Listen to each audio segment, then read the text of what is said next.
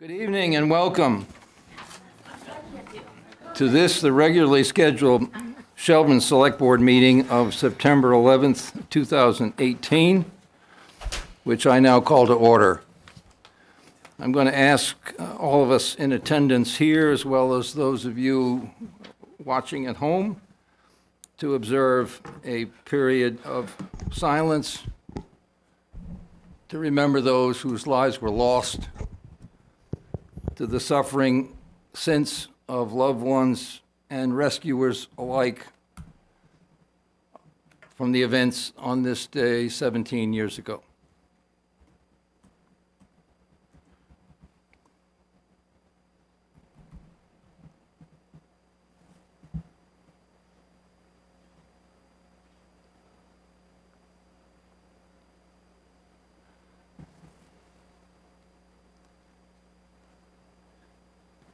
I thank you. And the first item is to approve the agenda. Is there a motion to that effect? So moved. So moved by Mary. Second. Seconded by Jamie. Any discussion? Any discussion in the public? Hearing none, seeing no hands. Those approving, please signify by saying aye. Aye. Aye. And those opposed, nay. The ayes have it. The next item is to approve the Select Board meeting minutes of September 4, 2018. I do have a suggested change, which I am suggesting to all of us because we would all need to be comfortable with it.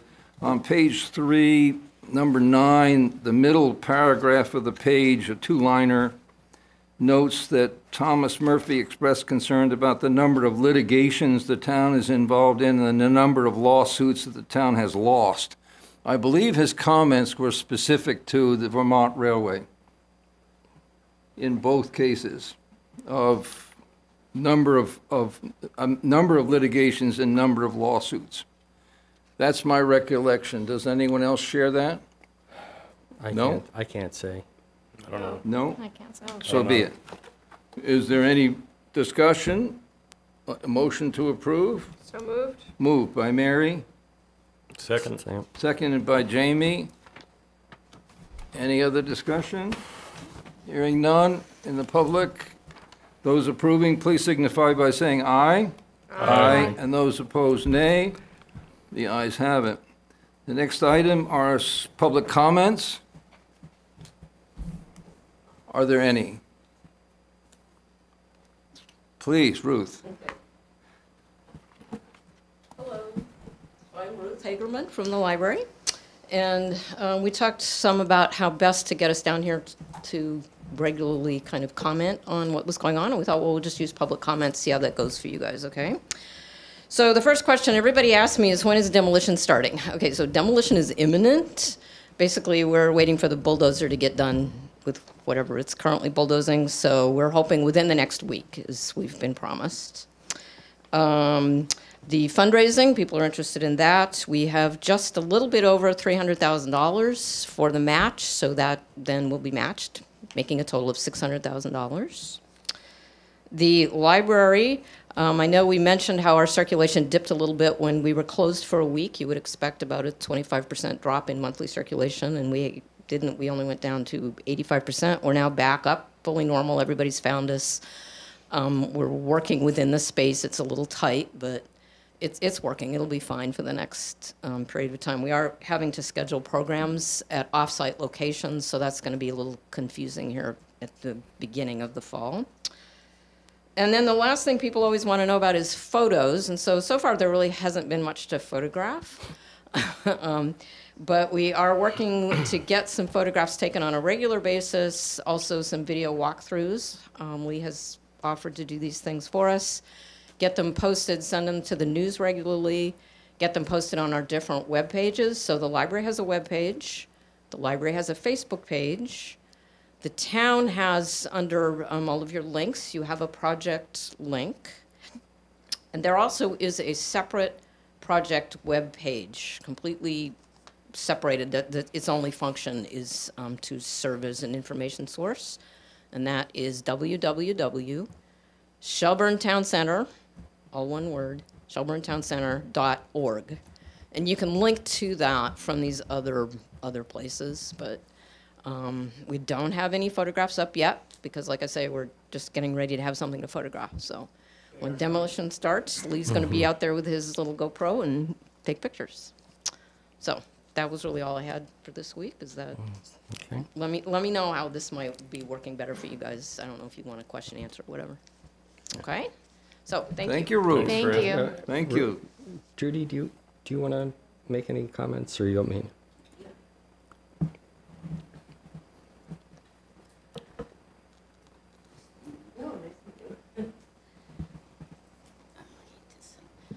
My name is Judy Frazier, and I grew up in Shelburne.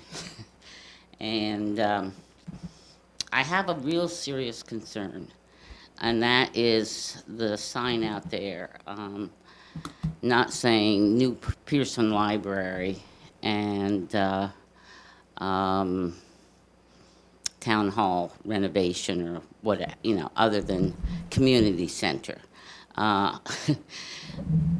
In putting an exhibit together for the 250th, the community center, if you look at old pictures with Shelburne still as a dirt road and everything, was down in that area. Benjamin Harrington built the inn because he built the road from Burlington to Middlebury, and people would need a place to stay. He was kind of a good businessman. He owned most of Shelburne, where we are right now. And, the country store's been there a long time. The Pearson Library building, the original Pearson Library building, was actually Burgess Hall. That goes back into the 1800s. So for many years when I was growing up, this was the town hall. The Pearson Library was over there, and I'm probably one of the older people here that used the library from the time I was a little girl and riding my bike up. My parents let me ride my bike up. I grew up on Harbor Road. Anyway, I'm really concerned about calling it a community center, because the library is supposed to be, my understanding was that the library was supposed to be a new Pearson Library / community center. So since Ruth, you're here, maybe you can speak about how this was voted in to call it now the community center versus the original names that we all recognize as historic building in the sense of the town hall.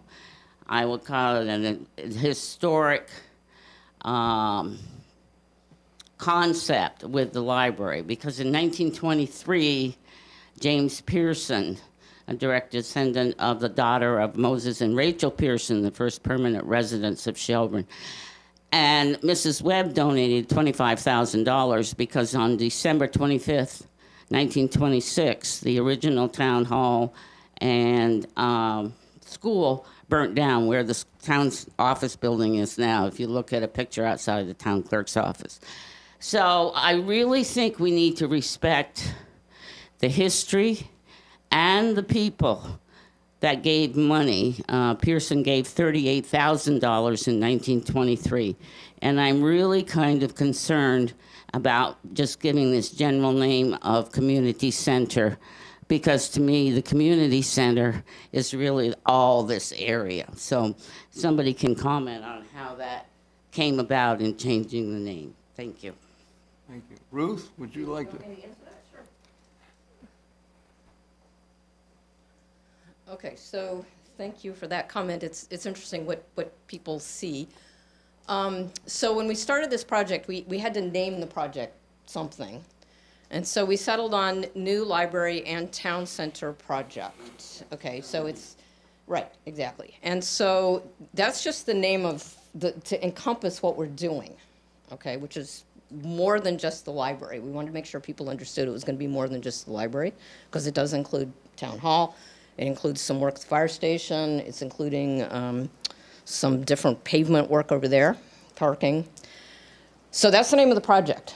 We're not changing the name of the library. It is still the Pearson. It is still the Pearson Library. We did have, so I don't know if you know Jane McKnight. Jane McKnight is on the trustees, and Jane went back and dug all the way through. She went down to Montpelier, found all the wills, found all the documents. We're not changing the name. This sign is just. Judy, there's going to be a it's little bit of Pearson difficulty. Library. People at home are going to have, sorry, Ruth. I'm sorry. People it's are going to hurting have me. trouble hearing you without being at the mic. I wonder if you'd let Ruth finish and then, I just Yeah. want to correct something she said. all right. Okay. So we're not changing the name of the library. We still have the sign that says Pearson Library. Okay. So it's not changing. That's still Town Hall. The names of the buildings are not changing. It's just the project has a name. When the project is over, the project name will go away. Okay. So I don't know if that helps answer your question or not. It helps me to Thanks, Ruth. understand. Okay. Ruth, Judy, you have All to right. come to the mic if you would. Yeah. Yeah. Well, yeah, I know Jane McKnight. Jane McKnight, I'm very closely associated with Ken Pearson, who is a 9th generation descendant and doing a genealogy on all the Pearsons. And he called me because he wanted to get the will, and I gave him the phone number for the probate court in Burlington. So I have a copy of the will that stipulates it has to be Pearson Library through perpetuity. I gave it to Jane when she called me and asked me about it. So we're all set, sounds like. Thank you, Ruth. Any other public comment? Hearing none. The next item on the agenda is Select Board comments. Josh, you want to lead it off? Oh, sure. So I just like to report that yesterday I received a public records request for personal emails regarding Vermont Rail. And I'm just curious if any of the other select board members or the town received a similar request. No? No. No. Which leads me to an even more curious query as to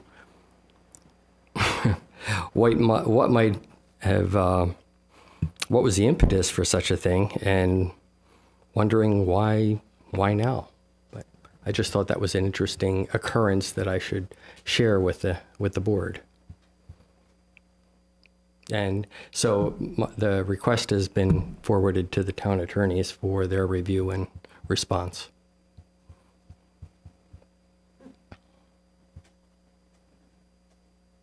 The other point I was going to say is, like, I guess the other part of the curious is, since I probably know the least amount about this, I find it sort of puzzling. Nothing. Mary. Colleen? Nothing. Jamie? Same. No update. I just got a brief comment. It sort of anticipates some things I think Lee is going to comment on. I prepared a list of demands on his and our time.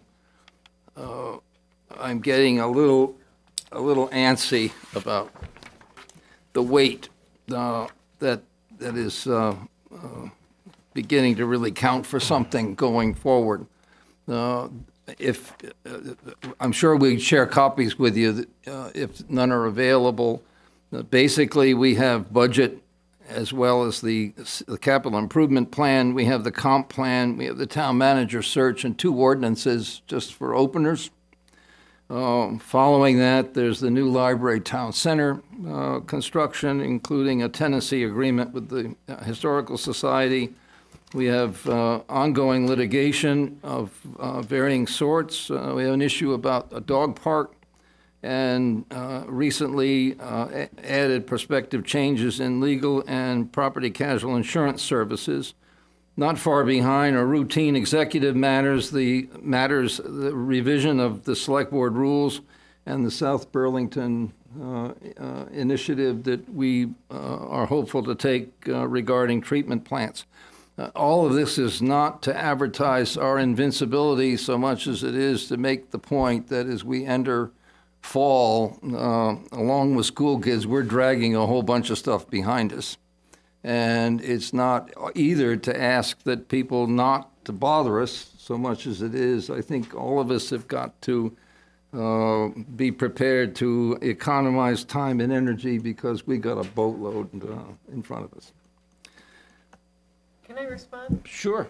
All I want to say is that if this were to be a summary of all of the interim town manager's duties, I'm sure he'd click his heels with joy. He'd own it in a minute, I'm sure. Missing from this, though, I think is the traffic issue that's been bubbling for a number of months now, and it was brought up at our last meeting, and in all candor, we had to say that train hasn't even started up yet, let alone left the station. So I'd love to see that on this list, and I also want to say I really appreciate these lists, because I think we're all spinning a lot of plates, and to be reminded of what's on deck and what needs to be on deck and how to prioritize is very helpful. Any other comments? No, the routine executive matters hides a lot of stuff. It's easy. Once we mention executive matters, that's not our problem. So, yeah, all right, thank you. That's, okay.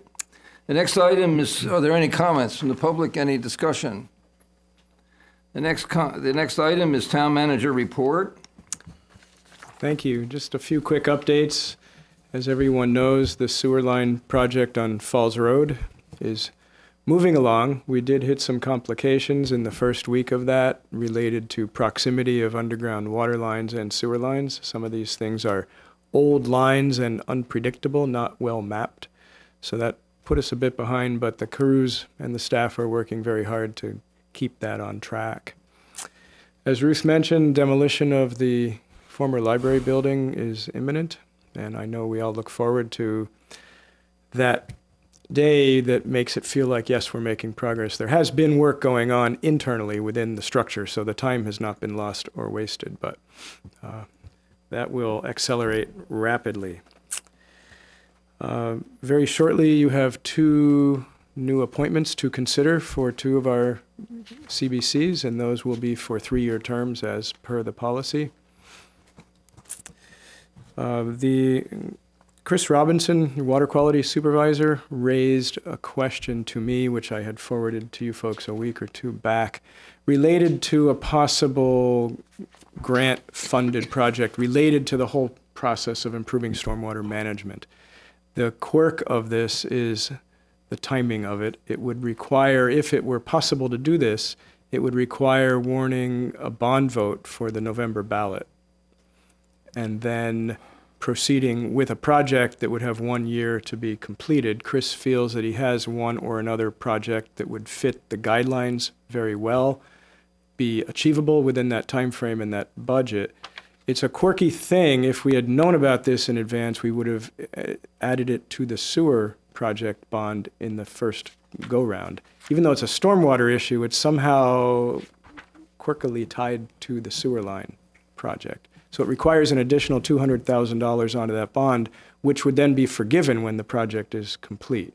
So it's essentially, although we all know that free money is not free, it consumes a fair bit of staff time and energy to pursue projects. But on the other hand, it's hard to turn down the possibility of doing a project worth almost $250,000 that would not cost us any direct cash match. Chris will have more information about that if we need it. If it is still possible, and as you know, we're researching with the town clerk, the timing involved of whether we can get something on the ballot, whether they can program the machines for a separate document. If it is possible, we would bring it to you at your next meeting to consider approving that warning. So we'll have more information from Chris Robinson either tonight or at the next meeting. So essentially, this would be a guarantee. I mean, if it occurred, if it was approved, there's no question that the grant would be available. That's my understanding, is the money is available, and we wouldn't be doing this and then risking us owing that money. That would be a perilous position for us to put ourselves in.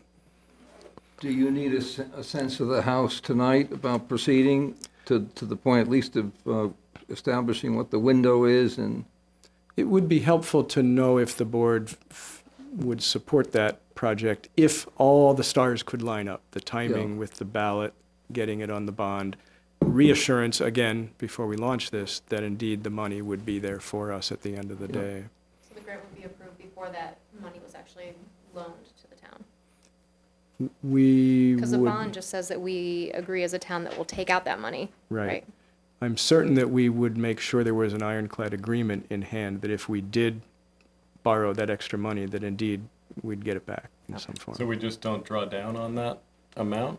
And Right. then the grant funds? Or are we reimbursed? Because we've, Until we know that the grant's approved. Oh, we get reimbursed. right. Yeah. Okay. But Chris may have more detail. We're talking about that possible $200,000 bond vote and project. And the question, of course, being, are we certain that the money is available? And if everything lined up to move forward with this, will we be absolutely certain that the money comes back or is forgiven? It's definitely 100% forgiven. That's a Chris, definite. Mike? Thanks. So yes, it'll be 100% forgiven, but it's all based on availability of funds. There's only $1 million scheduled for this fiscal year, and whether or not we're kind of late in the game at this point, but whether there's still available funds, last I knew there were. So it's all based on that. So if it does get approved at the bond vote, then we move forward with an application. That's when we get verification that we're locked into the funds and we're good to go.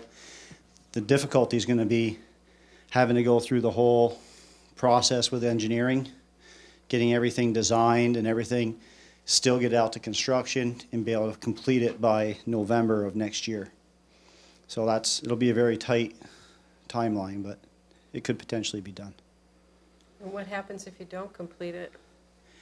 If we don't complete it, then, if we don't get it completed by the end of the project, I don't think that wouldn't be an option. I would be sure that it's going to be complete. If we couldn't, if through the engineering process we realize it's not going to make it, then we'll just stop at that point. For the sense, Chris, of the voting taxpayer, so there will be exits should it be approved, but we don't get the grant. Correct. In which case, we null and void that The bond. that correct. bond. Yep. Okay, and that'll be clear to the satisfaction of voters. I would believe so. I think we need to make sure that the wording in the bond is specific, that this is the only purpose that this money can be used for, and be specific that way, so. Gotcha. Before you came in, we were just commenting to Lee as to whether he would value a sense of the board to pursue certainly the next, or specifically the next several steps about the available window, what the timeframes are, what your availability and capacity is given those.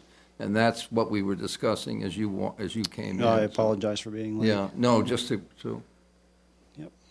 my sense of it from all the nodding heads is that, yeah, we'd like you to pursue the opportunity, certainly to our next meeting, with a sense of the timing and some indication of what the burden is going to be on you in what is already a pretty crowded time. Yep. Well, we'll get that on the agenda. We'll see what we can discover in the next 10 days or so and come back to you with a clear Great. time frame, or whether it just can't be done. Super. Great, thank you. Thanks, Chris. Yep. Otherwise, yes, there are plenty of executive issues out there consuming vast amounts of time, but Oh, we don't we're want all, to hear about it. we're all doing our part, so thank you. Okay, are there any other comments? Next item are committee appointments, which Lee is going to introduce for us. So we have two applications before us this evening. One application by Patricia Fontaine seeking to serve on the Social Services Committee, and Caroline Weaver, who would like to serve on the Bike Paths Committee. You've seen their applications. Again, these are under the new policy, the new application form. Both folks have expressed great interest in serving our community. We thank you. Which of you would like to go first? Hello, everyone. I'm Patricia Fontaine, and I'm happy to answer any questions. I've been a member of the committee, attending the committee since January, and as things are coming to us, was asked if I would join the committee several meetings ago, and so it's time to step up. So that's my interest and involvement. You wrote a very compelling letter, but it may be that we should share that with the public. Why are you interested? What do you feel you will bring to the committee's work? Well, I was really touched, having lived here since 2003. I had no idea of what the Social Services Committee was serving. It is a broad array of issues facing our community that often are quite invisible. One that I'm particularly interested in is social justice and racial justice. And I've been training with the Peace and Justice Center and other training places in Vermont to really get the skills to bring those issues to us so that we can educate ourselves as townspeople about these really troubling but inspiring and hopeful issues right now. Thank you. Does anyone else have any questions? Do you have any feedback on our application form, since we've just started using this, and I'm just curious as to how people react to it? You know, it was really impressive that when I did it online, my name came up in bright red letters. But then it's after the first 3 lines, then it was sort of a hand entry kind of a thing. So it was very eye-catching, but also quite easy to, and I really appreciated the thoughtful questions. That's great. Thank you. Georgine, do you want to comment? Thank you, Pat. Just to say that Pat has been coming, I think she said since January, at least 6 months, more than that, and she's already worked in collaboration with the director of the library. We're going to be putting on a racial, what's the title of it? It's White Awareness Series. A white awareness series of 3 workshops. They've ordered books. We're ready to go with the publicity. So we're really excited about that. And she's put a lot of hard work without even being on the committee yet. So we're really grateful to have her. Thanks. Thanks, Georgine. Any other discussion? Lee, it's a 2-year term. What is the starting date?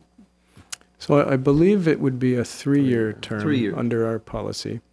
And, you know, the starting date could be now if that's your wish. Why wait? And it would go... And you could run it through the normal cycle, That's which what I would was be gonna- through right. April, 3.5 Right. years out, if you will. That makes sense. Okay. April 30th or April 1st? When would the end date be? Let's call it April. Can we do the motion ending April 1st, Sure. 2022 or 2021? 21. 2. Well, 20. typically they're 3-year terms, but if you wanted to keep it on the cycle, because we're mid-year, it would either be 2.5-year term or a 3.5-year term. Okay. It's just going to be forever. Otherwise, there's no way to keep. I mean, if she has served since January, I mean,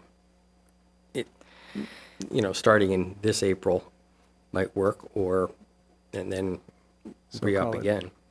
So call it 2021. April 21. Considering de facto participation De facto starting in April participation, of this year. Good idea. Okay, is there a motion to that effect? So moved. Moved by Josh, Second. seconded by Jamie. And this is to appoint Patricia Fontaine to a term on the Social Services Committee expiring April 2021. Any further discussion? Hearing none. Those approving, please signify by saying aye. Aye. And those opposed, nay. The ayes have it. The next, thank you. Thank We you. appreciate it. Thank you, Georgine. That's a pretty high-powered committee, that you're joining. Thank you. The next potential appointee is Carolyn Weaver to the Bike Ped Paths Committee. Kevin, the chair, is here. Want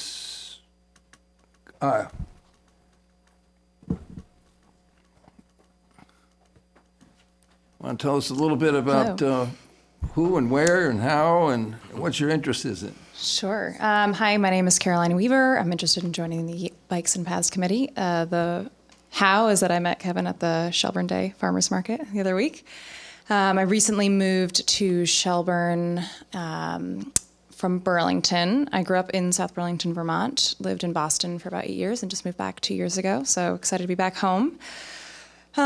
We bought a house that we hope we're going to be in a long time, and definitely looking for ways to get involved in the community. Avid runner and cyclist, and a little bit disappointed in the location of our home, and having thought that it would be a little bit more accessible to downtown and other recreation areas, and feeling a little bit on an island where we are. And when I heard that that was a somewhat universal problem for people living outside of the kind of downtown proper area, I got really excited to talk with Kevin about opportunities to get involved to connect some of these different island communities within Shelburne. I couldn't agree more. The connecting is really the secret word there, isn't it? Yeah. That's the important. Growing up in South Burlington, I mean, I felt very fortunate to have access to the paths there. I have very fond memories of biking from Dorset Park all the way down to the end of the causeway and back, and never really having to be on a busy road or be in an area without a crosswalk. And I know there's a lot of families here with young children who don't really get to enjoy letting them roam free in the neighborhoods, and I think it's a good long-term kind of plight to focus on. Anyone have a question of Carolyn? Carolyn or Caroline? Caroline. Caroline. When will this term end? So again, they're 3-year terms. Normally, you know, if we Same go thing. through the process, they'd all end at the same time, but Yeah. my suggestion is that you... I have not been volunteering for 6 months outside of my responsibilities, so. Well, it may be, how about we do the same? Same thing You know, is that would be- okay, Kevin? Do you want to comment, Kevin? Thank you. Yeah, only to say we're very excited to have Caroline join our committee potentially. It was great to meet her at the farmers market. I'm glad you had the opportunity to combine with the safety committee at that day, because we got a lot of great feedback, and a new member came out of it as well. And we're always looking to have members from other parts of the community join our committee. You know, we don't want to be just stuck with a group within one neighborhood. So it's great to have someone with the experience that she has professionally, as well as growing up in a town that, you know, hate to say it, we somewhat emulate in our committee. They have a great path system, and we would love to tap into it at some point in time, but build out our infrastructure and go from there. So we're really happy to have Caroline as a potential member of our committee. Thanks, Kevin. Any other questions in the public? Any further discussion? If not, is there a motion? Move to appoint Caroline Weaver to the Bike Ped and Paths Committee for a term starting today and ending April 1st, 2021. And a second? Second. Seconded by Jamie. Any further discussion? Those approving, please signify by saying aye. Aye. Aye. And those opposed, nay. Welcome. Thank you. Thank you for your interest and, Welcome back. yeah. Thank you very much. Thanks, Kevin.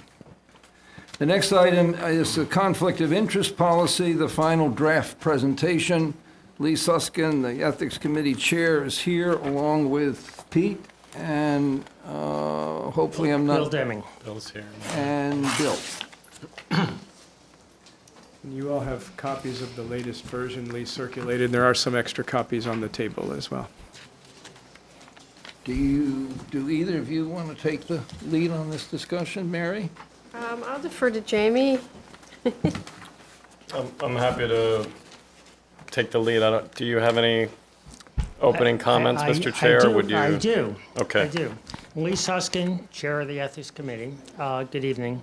First of all, I apologize for all of the paper that you've been getting about this over the months and even since your last meeting.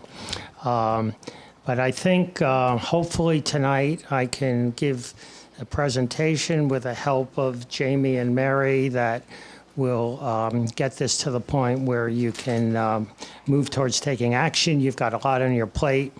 I think it would be good to move forward on this.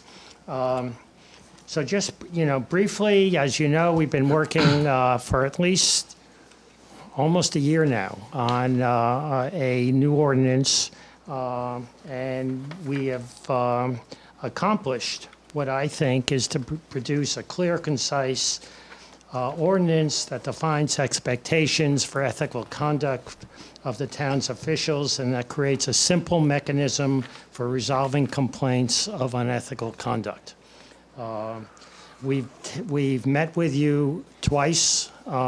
We've got feedback from you. We've met with your liaisons, and we've received feedback from them. And we produced an ordinance, and I think you have the September 10th version in front of you that accomplishes a number of things. It's concise, it's clear, it's easy for public officials and the public to read and understand. It focuses on financial conflicts of interest and their appearance. It prohibits conduct where the public official, persons related to the public official or business associates of the public official may gain financially or personally from decisions they make.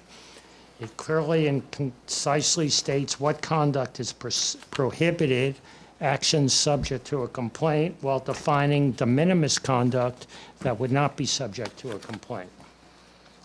It clearly states what additional conduct public officials, when acting in a quasi-judicial setting, need to take that public officials who are setting policy do not need to take. It does not address aspirational guidelines, as the feedback that we received from you, how public officials treat others, but it does talk about working with you to address that for all public officials in a way that you recommended. It clearly states what actual or apparent conflicts public officials must disclose, when they must disclose it. It clearly states when they must recuse and how they go about recusing and what they do following recusal. It establishes authority and powers and responsibilities of the Ethics Committee to adopt educational materials, and we plan on doing a lot of training on public officials on this, so there's no confusion by public officials and the public what's expected of them. It allows us to issue advisory opinions if requested, to avoid problems if people don't know what they should do. It enables us to assist persons as neutral, impartial resource to draft and to respond to the complaints, to make it easy for people to file and make it easy for people to respond, to defend themselves. It enables us to mediate complaints or potential complaints when agreed to by the parties. It enables us to hear and resolve complaints, to hold confidential preliminary investigations to determine probable cause, to determine whether violations have occurred by a preponderance of the evidence, and to take defined steps to do an appropriate sanction of a public official that relates to the severity of their actions. And it also authorizes us to spend funds allocated to us by the Select Board and spend additional funds approved by the town manager or the Select Board. And that's it in a nutshell.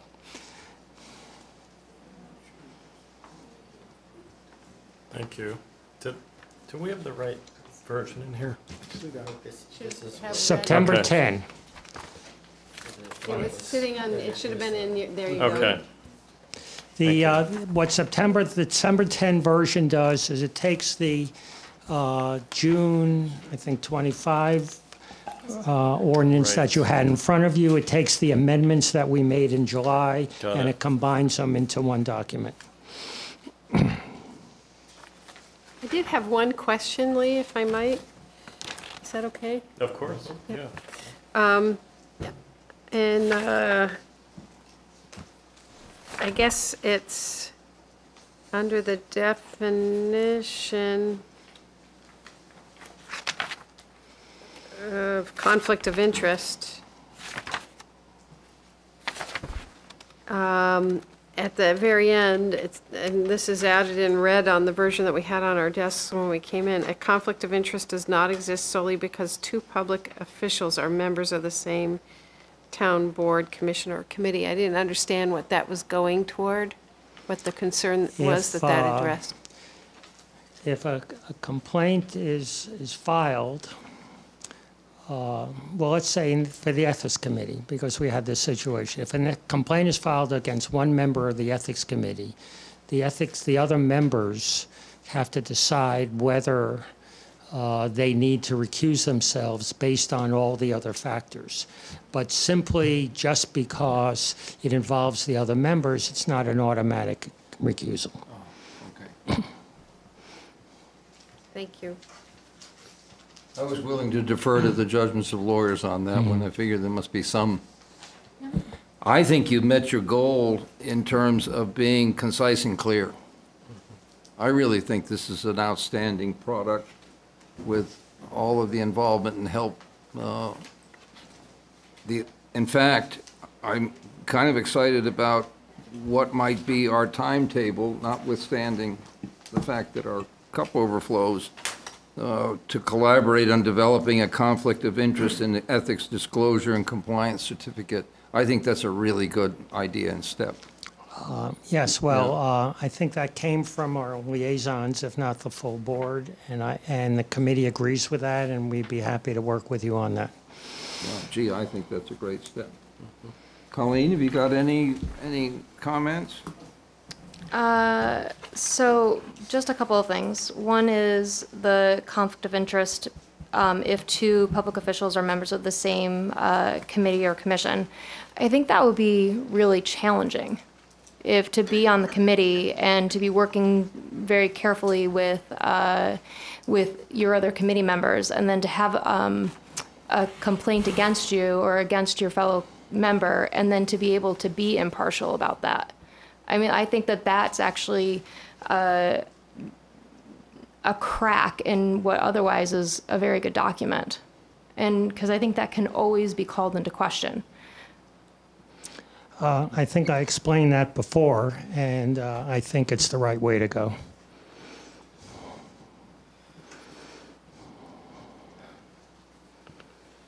And I think that's something that I think that a lot of people in the general public would be able to find as a fault. And I wouldn't want the entire thing to be questioned because of something that most people would say, well, wouldn't that be really hard for you to be impartial?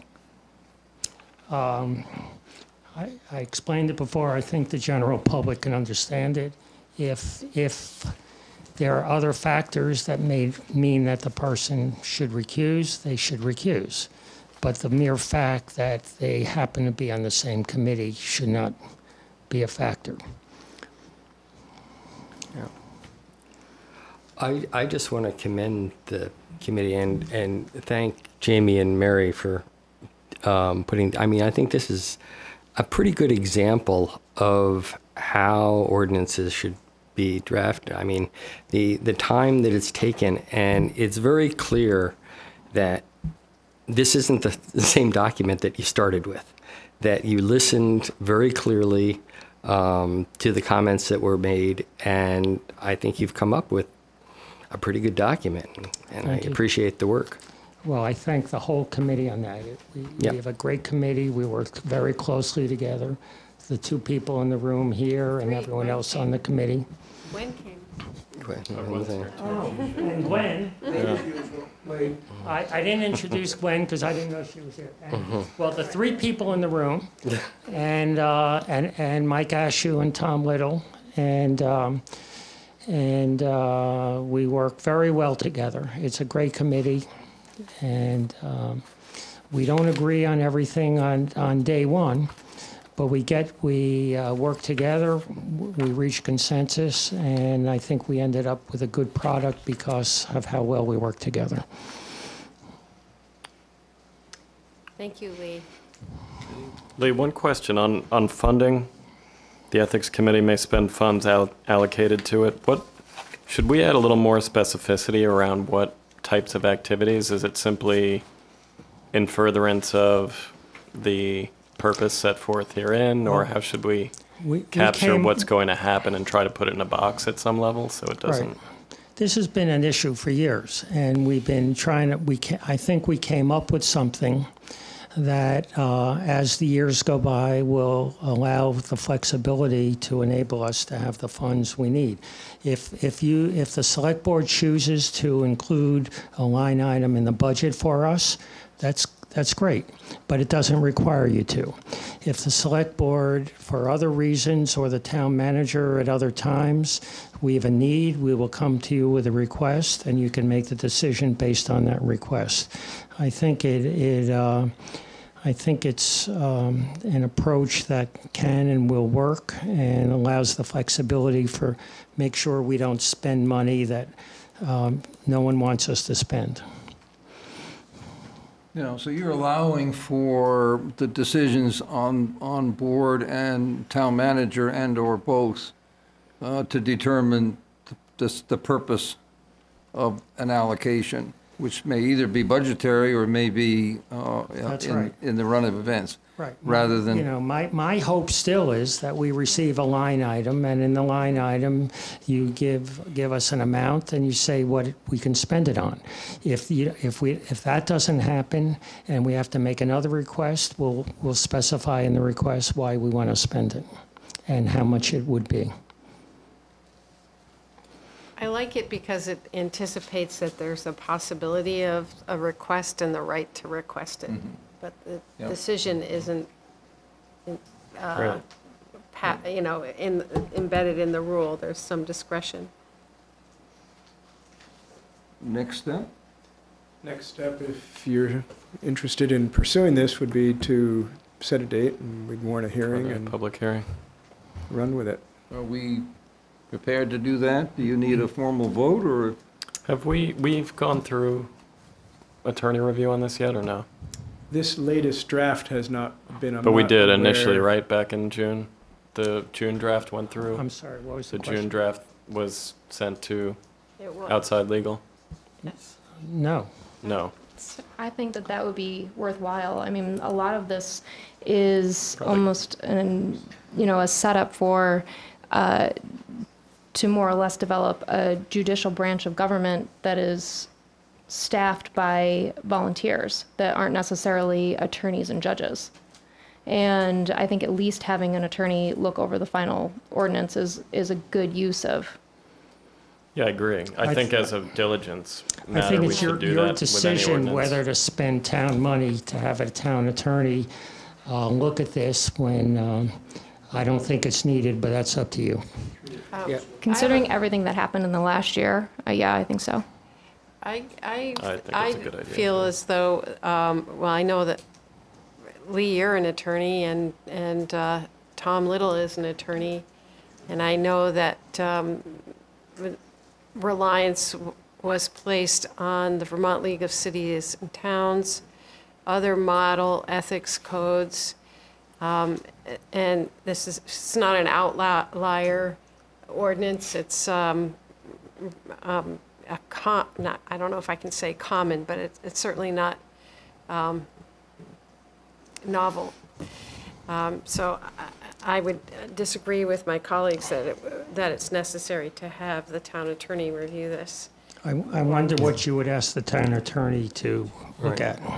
I think we just have a a review of the document from the town attorney's perspective, right? I mean, I trust the right people have looked at this, but for our own diligence and practice, it's a good process to follow to have outside legal look at an ordinance before it's adopted. I agree. It's been our habit, and as much as this is carrying coals to Newcastle, maybe, nevertheless, I think a review by the town attorney would be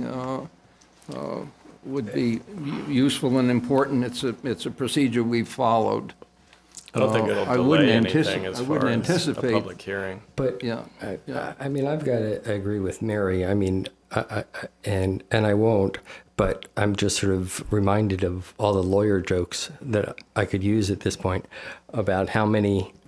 I mean, if we have at least 4 lawyers have looked at it so far, having another lawyer look at it I'm not sure that that accomplishes a whole heck of a lot, because then you become a question of, okay, how is that opinion better than four other opinions? So I'm not an attorney, so I can't speak from that basis, but I agree that given the comments we had last session on our legal bills, if there are ways to avoid having more legal bills, that would be a good thing. The problem with doing that is that the next ordinance will come up and you'll have no idea whether or not to put it to legal review or not, right? Oh, At what point does this not go versus the stormwater ordinance, right? And everything in between. But I think the difference is you've had 4 attorneys that have been very deeply involved in this, which would not be the case in the stormwater ordinance or pretty much any other ordinance. Well, Josh, I'd hate to abandon a practice of ours simply on the basis that it defers to lawyers, even though the practice is to defer to lawyers. I mean, I think it's very important that we. I'm not a municipal lawyer. Yeah, I think it's very important that we get our usual review of legal sufficiency, which in no way disrespects all of the lawyers who've had a role in this and who we trust have already demonstrated legal sufficiency. But I think that's an important step. If necessary, I'll entertain a motion and we'll vote on that. On what? On submitting the final draft, can we call it now a final draft? Yes. To legal review by the town attorney. I don't know if we necessarily need a motion. I think we've got a sense of the board. You can instruct the town manager to send it out. I think just 2 cents on this. I mean, it's a small investment in peace of mind to make sure we didn't miss anything, right? We had a lot of smart people look at this, don't get me wrong, but I think it's a good practice to follow, to have our outside counsel get eyes on it for an hour or two. My sense, Lee, is that that's what we should do. I'm getting that impression. Thank you. Now, we can at the same time warn the public hearing, can we not, without risking? Well, the timing could be tricky in not knowing how long it would take council to review it. So if we warned a hearing, I mean, we could warn it for like the second meeting in October, and that should be plenty of time to get any final comments and final drafts if we needed to. But when you warn a hearing, you're typically approving a document to warn. And if we're asking for legal review, my sense is there would likely be some changes. Gotcha. But I'll follow up tomorrow and let you know. Can't we warn it subject to town attorney? Just condition by review. You could do that, and then. I mean, I really don't think it'll be a light touch review unless I'm missing something. I don't think they're going to have substantial comments on this. So I think they can do it concurrently with warning the public hearing so that we. To be clear, I am not in any way saying that I am a legal expert on municipal law or ethics law. And I don't know, but Tom may disagree and he may think he is. But that's my I'm only raising it from the standpoint of time and expense. We've been working on this for very long. I'd like to get it done, and I'd like to keep the expense down. How about we warn the hearing for the 9th of October, which leaves ample time. It should, and another meeting of ours, should we have to come back and change that for some reason. Okay. Well, is that actually correct? If we don't have, what are we warning? We don't know what we're warning yet, correct? Condition on review of legal sufficiency by the town attorney. We're warning this document subject to town attorney review, right? So this will be. Well, I think Mary's question is what happens if he changes one word? Then we have time before the document. Yeah, I mean, we have. Cancel the notice. Yeah. Well, the other option. We have a meeting between now and then to do that, so I don't see that that's any difficulty. So just warn it for like the next meeting after that, October 23rd. It's We a could- 2-week delay. It's no reason to snatch defeat from the jaws of victory. If everybody's worked so hard on this for such a long period of time, Right. 2 weeks probably won't make that much of a difference. There's an idea too, that runs it a month. That ought to be, and it leaves us 2 meetings in between. Right. And the other, following up on that, the other option would be to wait till September 25. Hopefully, we'd have legal comments back. Then on the September 25, you could actually warn the There's a actual good document. idea. Right. There's Still a good have idea. time for the October 23rd date. You got it. Okay. And then it keeps it clean. That's a good Yeah, idea. that's Cleaner. fine. I don't Okay. think Does that work? the committee needs to come back and represent on the 25th in order for us to warn the public hearing. I don't want to put the group out to come back just for 5 minutes because we need. That's a better idea. Right. Thank you, Lee. Welcome. Thank you, Lee. Thanks Well to the entire done. committee. Nice. A lot of work went into Just this. for the cameras, for the people at home, the other committee member, Tom Little, has joined us, and Tom didn't hear the praise I gave him before, so I won't repeat it. Thank you all. I'm Magnificent wondering if piece you- of work. Thank you. Maybe you want to invite Tom up if he's got any comments, Tom? Would you like to make a comment or two, Tom? Or anyone else on the committee? I think council review is a great idea because you wouldn't want someone to say, how come you didn't do that? Right. And, I think it's in good shape, but having another set of eyes is always helpful. Thanks, Tom. Thanks, Tom. Thanks to everybody. It's hard to boil down that document into something that's very readable and I think will be well received by the community. So thank you all. Not to beat a dead horse, but would it be prudent to put a limit of time on the attorney review? I mean, you know, sometimes we'll ask an attorney to do something and then you get a bill for $2,500 and you were expecting it would be less than zero. And so maybe that would be prudent. I think in Lee's discussion with the town attorney, no doubt, the expectation will be something north of perfunctory, but a lot south of Rewrite, several opinion rewrites letter, and 5-page 18 opinion letter. revisions, and I'm sure Brian will know, we'll have a pretty good idea Thank you. of what we're after here. I will do my best to communicate that concept. Thank you, Mary. Thank you. Thank you again. That's a fantastic piece of work. Thank you. You're looking at the whole committee. Thank you much. Next item is conflict of interest, No. draft stormwater ordinance and fee structure, review and discussion.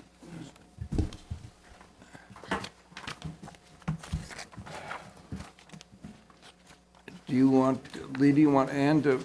I think we'll, sure, let Ann lead off. So you guys are a little ahead of schedule, so Tom DePietro is not here yet. But Tom has been behind the scenes helping us out with a lot of the answers to your questions. We've been working furiously to get back to you with appropriate answers, because I know this is complicated stuff. It's really complicated. So we're here to answer any more questions before the public hearing, which is 2 weeks away. We want to push Share. this back until Tom gets here and Can we we can talk just about Yeah, it. do you have change any- 9 and 10? When might he be expected, Ann? Maybe any minute. Well, why You know, not? we could get started. I feel pretty confident that he has brought us up to the level that we need to be, making us look good to you all. How about we start with your responses to the questions I had? Sure. Because everybody has had those Yes. answers for some time. Yep. And if Yep. we get to the point where we're still waiting on Tom, we'll go from Right. there. And I'm going to open by saying that, as you know, as I've already communicated to you, that the ultimate compliment of staff is making the board feel comfortable in answering questions that it might get in a public hearing. Especially when it's not necessarily an expert in the field. And this set of responses to me did exactly that, and for which Tom's here just in time to hear the compliment, for which I thought was a really a stellar performance. You want to review those just quickly, and in doing so, give the kind of structure of expectations administratively, Right. So you had asked some of the more organizational business structure questions that we really addressed when we applied for the ecosystem restoration grant. And Tom did quite a bit of work on that. And when we were doing the project plan, we were really looking at, how the nuts and bolts of this were going to work. So some of the things that you asked about organizationally, would we need to change job descriptions or hire a new person? Were we contemplating additional staff? That was really contemplated in the beginning in our partnership with South Burlington. We don't have the in-house resources that we need to start a utility on our own, and that's why we joined forces with South Burlington, who has a ton of experience in that. So we would address a lot of the things that could come up in the ordinance and with the work that we'd be doing with stormwater by utilizing Tom as our consultant from South Burlington. Once it's up and running, if you choose to go with the utility, we can always see if that's going to work out. Williston, when they created their utility, they hired a full-time person afterwards. South Burlington, when they created a utility, hired Tom afterwards. Same thing happened in Colchester. But knowing that we already have Tom to a certain degree, we can go from there and see how it goes. So the setup having to do with software, hardware, there's really no hardware or training involved. We already use a billing software system called NEMRIC. I think almost every municipality in Vermont uses NEMRIC. It's kind of a homegrown software system, and we just will create a new billing module for stormwater. We believe that it can be just added to the water and sewer bills, so it's not going to be this whole big extra thing. Getting that set up shouldn't cost more than $6,000, and that's covered by the grant as well. We will be doing additional outreach before the first bills go out via a postcard to all property owners. I feel pretty good about the fact that we sent a flyer out to every property owner, and we really only got back about a dozen responses altogether. At least I did. Maybe you talked to more people than I did. But I feel that plus the postcard plus the work that we did with the large property owners already, because they're going to be, they're going to have the largest bill with us. And then the public hearing process, I think, is the outreach that we're planning on and we have been planning on. Is there anything else in your list of questions you really wanted to focus on? I think the bottom line is that we can be reassuring to the taxpayer that this is not creating an elaborate, expensive, additional structure of employees and costs, which you otherwise might expect from just the nature of it, the complexity, the technical aspects, and the magnitude of the effort to establish this utility. And I'm expecting that there may well be persons in the community who are thinking or wondering if we're going to create some, elaborate, additional, expensive administrative structure. So I found the comments very useful and helpful and reassuring, and I'm sure anybody in the public would too. There is an issue that Josh and I each addressed, that is equity. I appreciate the offer to establish at least 2 tiers. I do think that there's, in perception terms, a very important, I think it's very important that the perception be that this is as equitable as possible. Josh will speak to a more equitable distribution probably than 2 tiers, and an interesting notion about plotting, which I'm sure he'll discuss. But I think it would be important, no matter the minimal revenue production, for us to appear to the public to be as sensitive as we can to equitable distribution of this fee. So it's a balancing act between what you said before about not creating a sort of huge administrative organization and equity, because the more you want to get granular and to look at things specifically at the single-family residential level, the amount of staff time grows exponentially. Yeah, exponentially. No, I think it's a very good point, that you don't want to be self-defeating. But I was impressed at the response that two-tier was possible and could be followed. Again, Josh is going to address that in some detail. Yeah, sure. This might be not the right time or forum for this discussion, but I find the ordinance complicated to understand. There's a lot of definitional terms.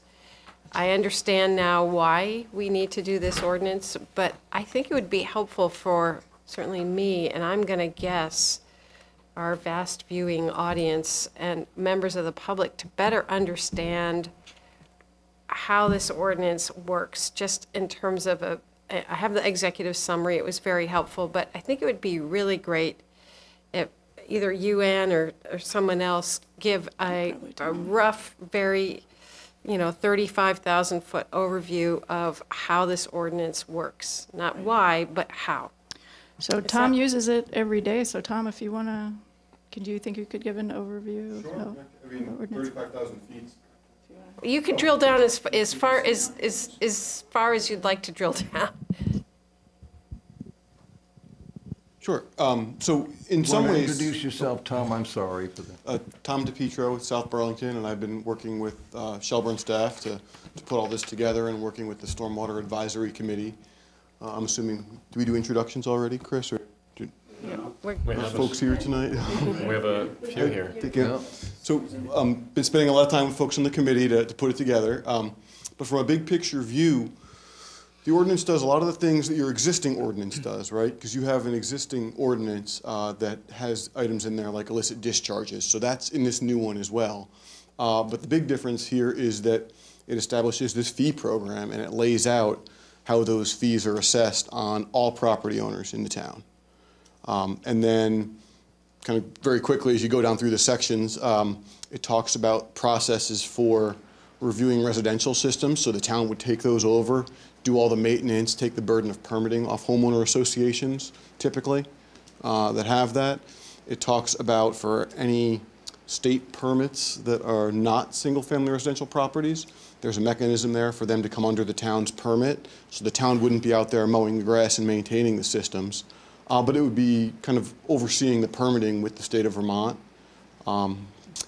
And I think going even further, a little bit outside the ordinance, the reason for this is a lot of the stormwater regulations that have come down on the town from the state, whether it's municipal road requirements, the MS4 permit and everything contained within that, 6 minimum measures and the flow restoration plan. I don't want to be repetitive with stuff you guys heard before. So if there's questions, I'm happy to. I do have a question. If you could just describe how a average homeowner, say somebody such as myself, owning a 3,500 square foot home with a driveway, what is that going to mean in terms of her new bill that she's going to get? As it's proposed right now, it's a flat rate for all single-family residential properties. It's whether I have a 10-foot driveway or a 1,000-foot driveway. Yeah, a single-family residential property, it's a flat rate. And as Ann mentioned, a big part of that is due to the administrative burden of, I think it's 2,000, I think it's more than that, 2,500 of the parcels in town are residential. So to directly assess those and continually update that, if there's staff concerns, you don't want to go that direction anyway, because you'll be spending a lot of time for very little value. Sure. Whether it be equity or, in some cases, the actual revenue generated to get down to that level of detail. But that's what it would mean. So, we're looking around the $5 range, I think, is a rough estimate monthly. So, a $60 a year annual fee, additional. I think we're going to present more of that later. I don't want to get ahead of ourselves here. And I have but, yeah. one more question, and I'm sorry, and thank you for yielding the floor.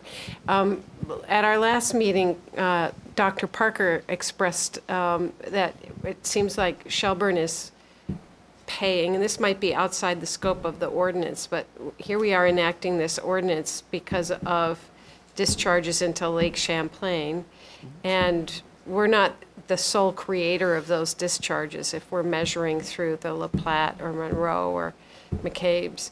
And do you have any comment on that, on the fact that we're having to do this? But as I understand it, not every single town has to do this? Yeah, so I think that is part perception, and part of that perception is the MS4 permit. Those towns that have this MS4 permit are those that had these stormwater impaired watersheds years ago. These were identified. So South Burlington, Burlington, Colchester, others, Williston. There was a big burden put on those communities. And now with the release of new regulations, the municipal roads general permit, for example, those upstream towns are going to have their own stormwater requirements, primarily dealing with roads. And then there's additional new requirements for 3-acre impervious properties that are statewide. So there is a larger burden on the MS4 towns, but that's not because you're downstream per se. It's because you've got these already impaired streams, Monroe Brook in your case. I mean, Tom, I'm Chris Davis. I'm one of the committee members. Could you guys, MS4 is any town that has a sewer and stormwater system, right? No. Yes, not necessarily. They have to also have an impaired waterway? And discharge into Lake Champlain. Well, it's not even that. Champlain could be Otter Creek, it could be, which has flow. Yep. So the MS4 is a federal permit, and it's when you reach a certain population density, it applies to you, or as designated by the Secretary of Agency of Natural Resources. So there's very limited areas that have the population density in Vermont, but areas were designated because of the stormwater impaired streams. So big chunks of South Burlington, for example, were designated that way, even though it's only a couple corridors down Route 7 and other areas actually have the population density. And this is going back But you have Virginia, 15 years. Rutland, Middlebury, these are all towns, MS4 towns? No. They're not, no. They don't reach the density, nor Montpelier. There's only 14 in the state. Yeah. Thank you very much. That's very helpful. I appreciate it. And thank you, Josh. Oh, I appreciate the comments. Can I ask one quick question No, before you? I'm not rushing here. Are we anticipating that there will be no more private systems? Can a private system turn down our invitation? Absolutely. Is there a likelihood that, it's in experience, Tom? So the new systems that are built to current standards, I'm speaking from experience in South Burlington now, those folks, new residential systems, right? Let's be clear. Generally speaking, they can't wait to turn those over to the city because they don't want to be responsible for them anymore. Those existing systems that are out there that require some upgrade to meet new standards, or maybe they weren't maintained and the rules don't allow you to turn over, or the proposed rules. The ponds have filled in and you don't want to take over somebody's problem, so it requires those to be upgraded. Those folks have, generally speaking, been sitting back and waiting. So new properties or new developments will get permits from the state, and then they would approach the town, would be the mechanism there. The town's not going to do the state permitting. That's a pretty big lift. Yep. But people that have a permit, like some of the people we talked to on the committee, even some of the non-for-profits that might have a stormwater permit because their project's fairly new, they won't be paying twice, right? The town will oversee some of that permit. They'll still be required to do all the maintenance on their own, but they won't be paying the state and also the town fee, right? That's right. So we're getting to a little bit of the weeds here, but for those non-single-family residential properties that want to come in under the town's MS4 permit, so once the utility's created, they'd be paying the permit fee to the state of Vermont for any permits they have, and they'd be paying the town's fee. If they come under the town's MS4 permit, those state permit fees go away, so that's one of the incentives to work with the town. Now, they don't have to, but that's certainly an incentive, I would think, financially. Does that raise our stake in any significant way in terms of determining our status and load and whatnot? I mean, as if it were a population increase, or by taking on those systems, do we take on any chance that we're subject to other or increasing regulation simply because of size? There is the potential for new rules. right? So let's just say, something in the future comes out that would apply to existing permitted systems. So there would be a discussion there about how to pay for it, and there's some language in the agreement. So anytime the town would take over a system, we'd have some agreement that spells it out and the cost sharing and things like that, and some of these future what-ifs, and we can certainly provide that. So I think we talk about chloride sometimes because, these chloride TMDLs are kind of looming out there for certain streams, and we don't quite know exactly what the state's going to require, just as an example of something on the horizon. We haven't talked about phosphorus for the lake. We still have to pull that plan together as part of the new permit that the town's going to have to apply for in January. So there's a lot to be done already and more that's going to be required of the town going forward. Josh, you want to? Well, I'd just like to follow up on some of the questions, the responses to the questions you made, Jerry, and these may just be, and I'm just trying to understand, the process that you're thinking of following here. So, in the first paragraph, or third paragraph, it's the process of developing the stormwater budget. You've already made a projection of what you think that our costs may be, or what that budget is. And so is the supposition that once the ordinance is passed, then you go about figuring out what the budget for implementing the ordinance is, and then you come back to the select board with a figure, because you've already identified figures. So I'm trying to figure out which is the cart and which is the horse. Currently, we have we have a draft budget of what we think it's going to be. It's in the ballpark. We can definitely share that with you if you haven't received it already. So it gives an idea of what our costs are going to be going forward. I don't really see much changing from that. And I would say after the ordinance gets passed, then subsequently right after that, you guys would set the rate for the next fiscal year, probably based on whatever staff recommends. Okay. And you guys can take a look at it. Yeah, it would be helpful to see the budget figures. And I'll just go down, I don't know what number. There was a statement here that about enforcement, that enforcement is handled now within the current stormwater ordinance. And I'm not quite sure what the current stormwater ordinance is. Sure. So Do we have? Yeah, I know it's a little known fact. We already have a fairly complex stormwater ordinance. That would be I think it dates back to, 2006? Have you seen it? Okay. And, back then we had a public works director, so it has language in it that we would need to change anyway, because it's really not, it's not working the way we're set up right now. And things have gotten so much more complicated since it was created. But there is already stormwater enforcement in place if needed. Okay. It was just confusing. Would this ordinance replace that one? Yes, it would. Thank you. Okay. Thanks.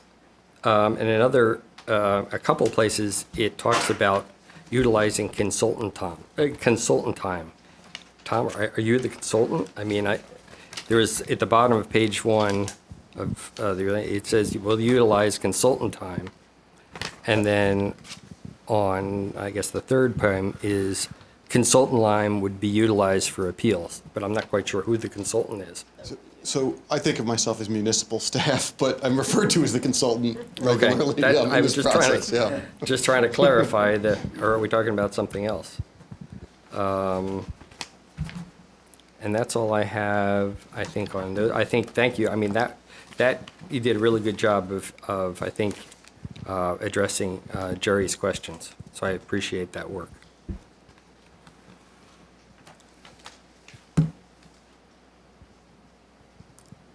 Do you want to move on?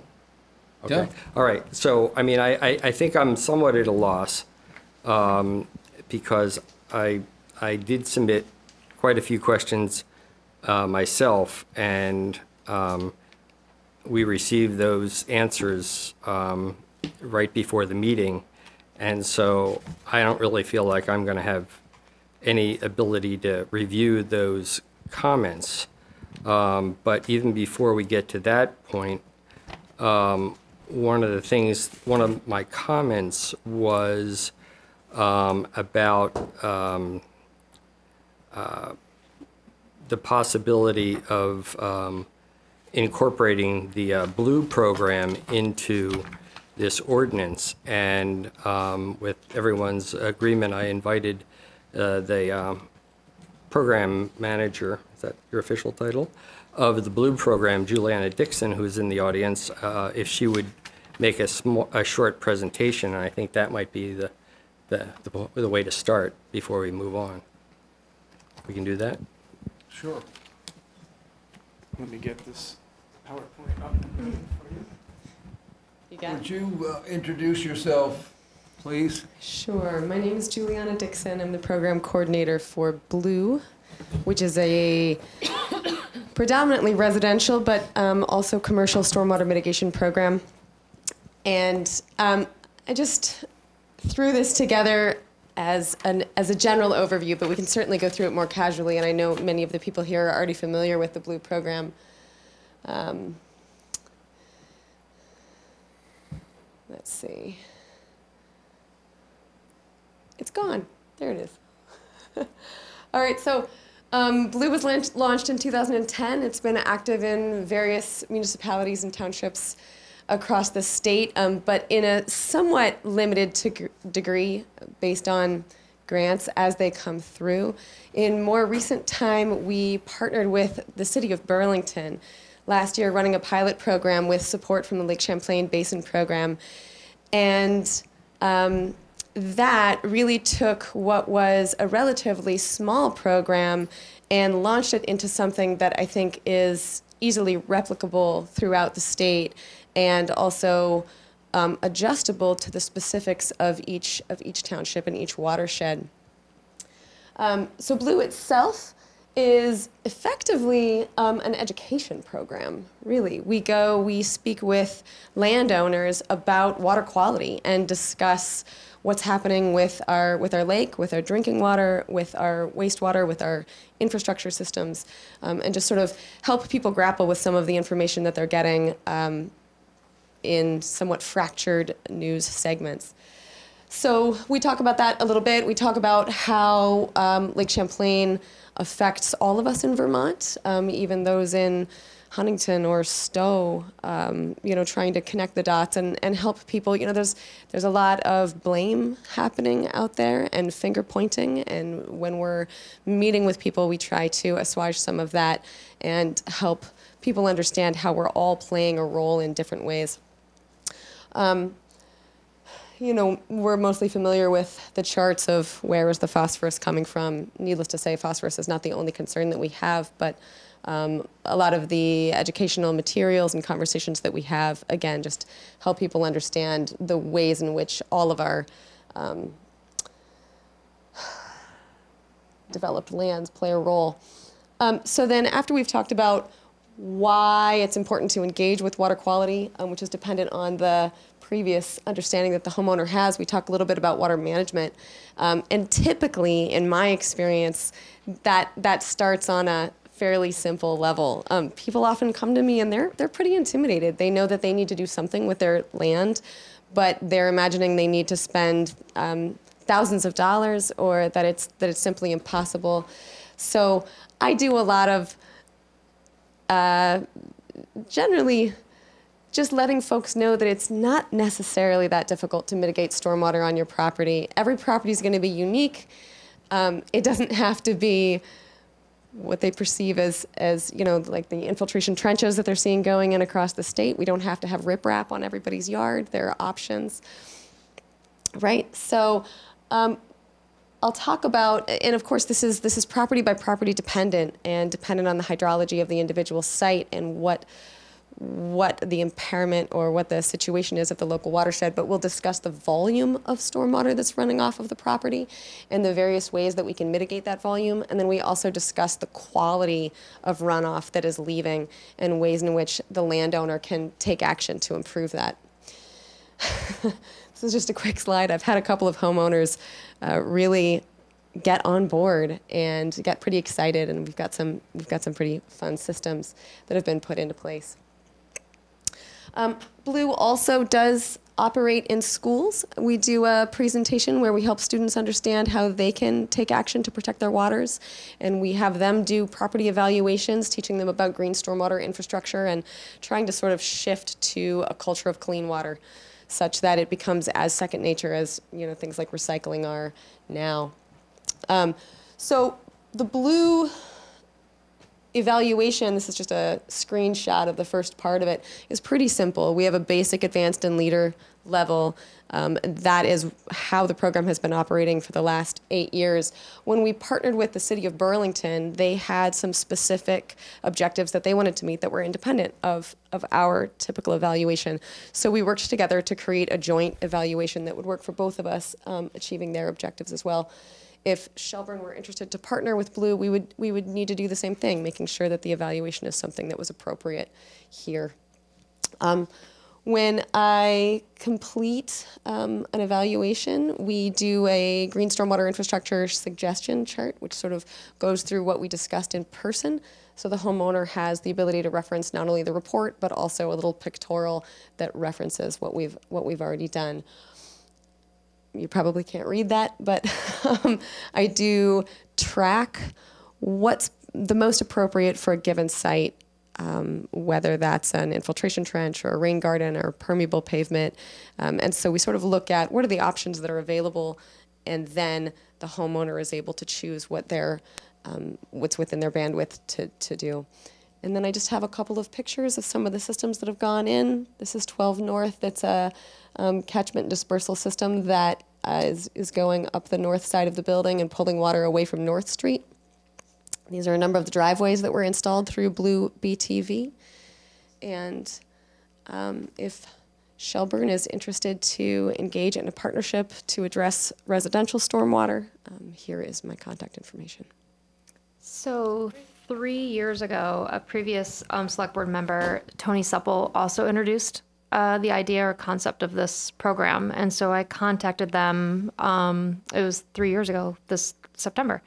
And somebody came out to the house and did the evaluation. It was simple and informative, and basically said, yep, you qualify for this. But I was kind of expecting more like this, like, you know, if you do this, put in rain barrels or extra gardening or something like that. But it was easy to do. It was before my time, so I can't necessarily comment.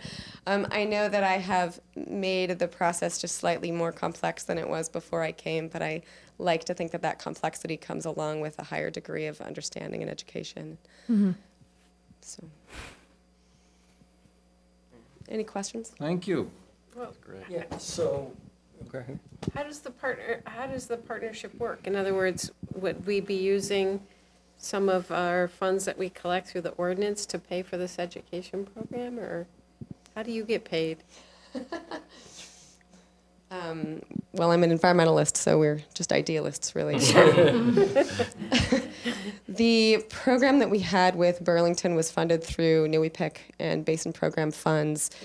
LCI in the past has historically used funding from the Littleac program, from the Vermont Watershed Grants, various sources of foundation and grant support. Going forward, the City of Burlington is looking to self-finance the program. Thank you. So where this fits, and the reason going through the draft ordinance, there were just a number of points which I think Juliana hit on, and that was primarily with the single-family residences, in that a lot of the ordinance really deals with the non-single-family residents, and it just seemed like a opportunity to engage the single-family residents more on a one-by-one basis, so to speak, with very little cost to the town, and with potentially, since there is a system of credits for non-residential residences. It just seemed like a fairly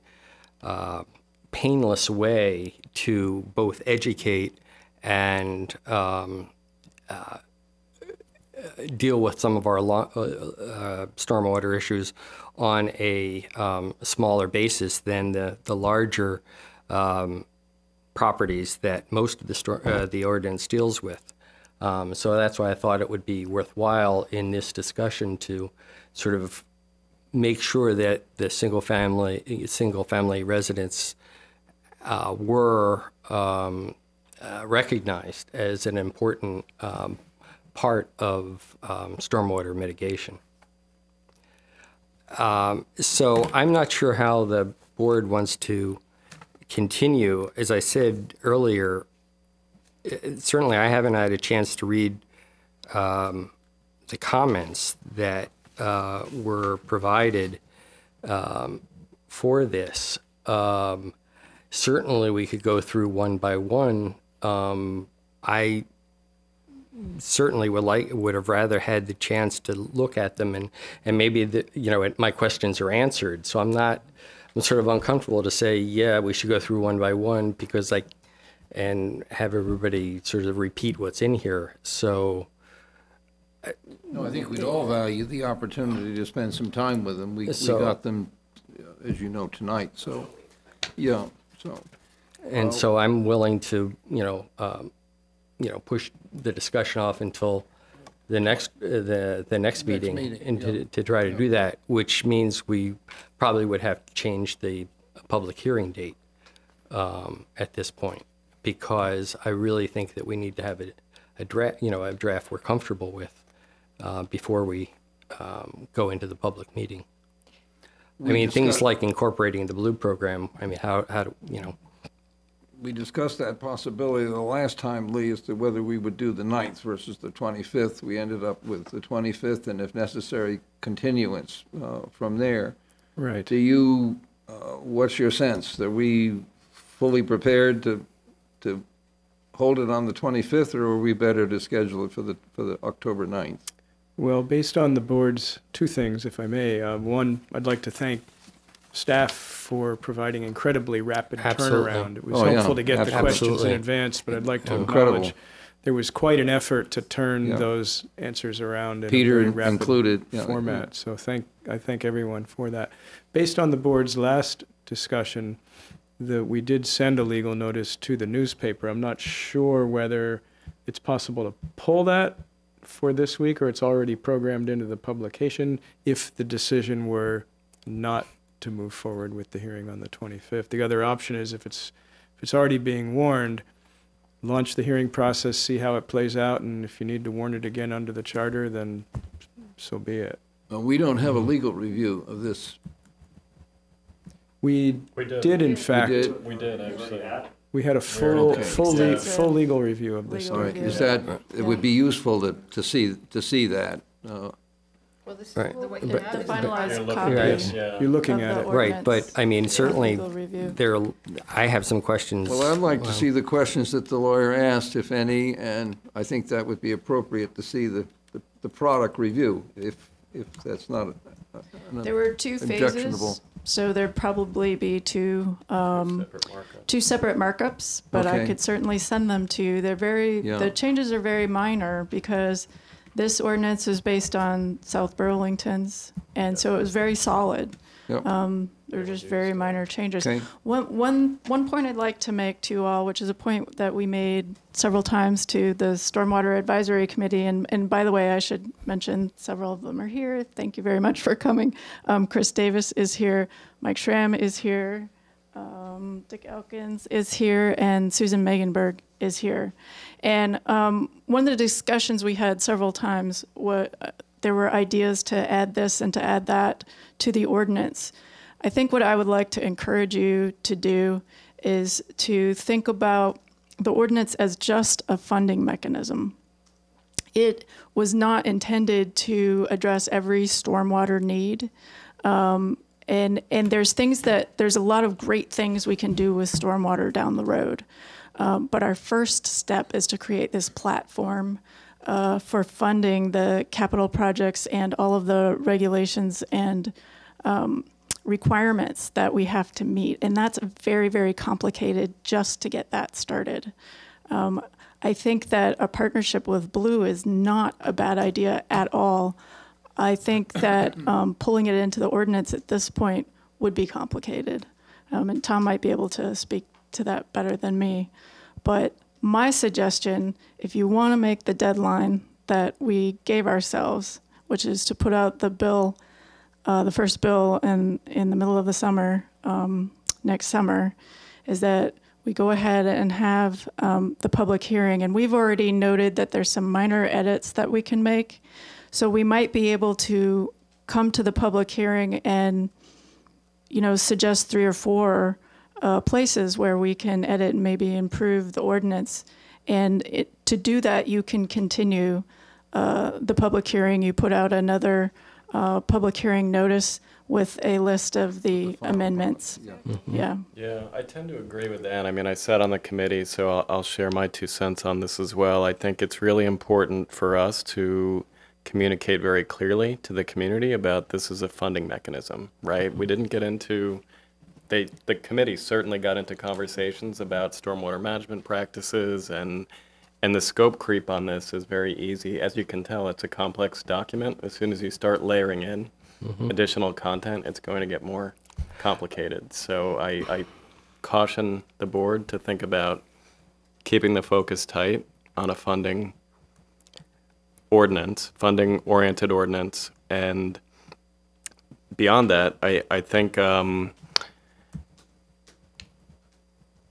the getting into too much back and forth on, I think that this input's good, but I'm a little concerned about the timing, and I also think we can always amend it down the road. If we get to a point where we think Blue's a good opportunity and we learn more about it, and administratively it makes sense to do that, let's pick it back up, amend it, and you know, the numbers just don't quite, the juice isn't always worth the squeeze, right? When you start layering in a lot of that on whatever the dollar amount a year is, I think it didn't quite make a ton of sense to sort of put administrative time on top of that. But if there is an external source that can come in and manage that, then it makes total sense.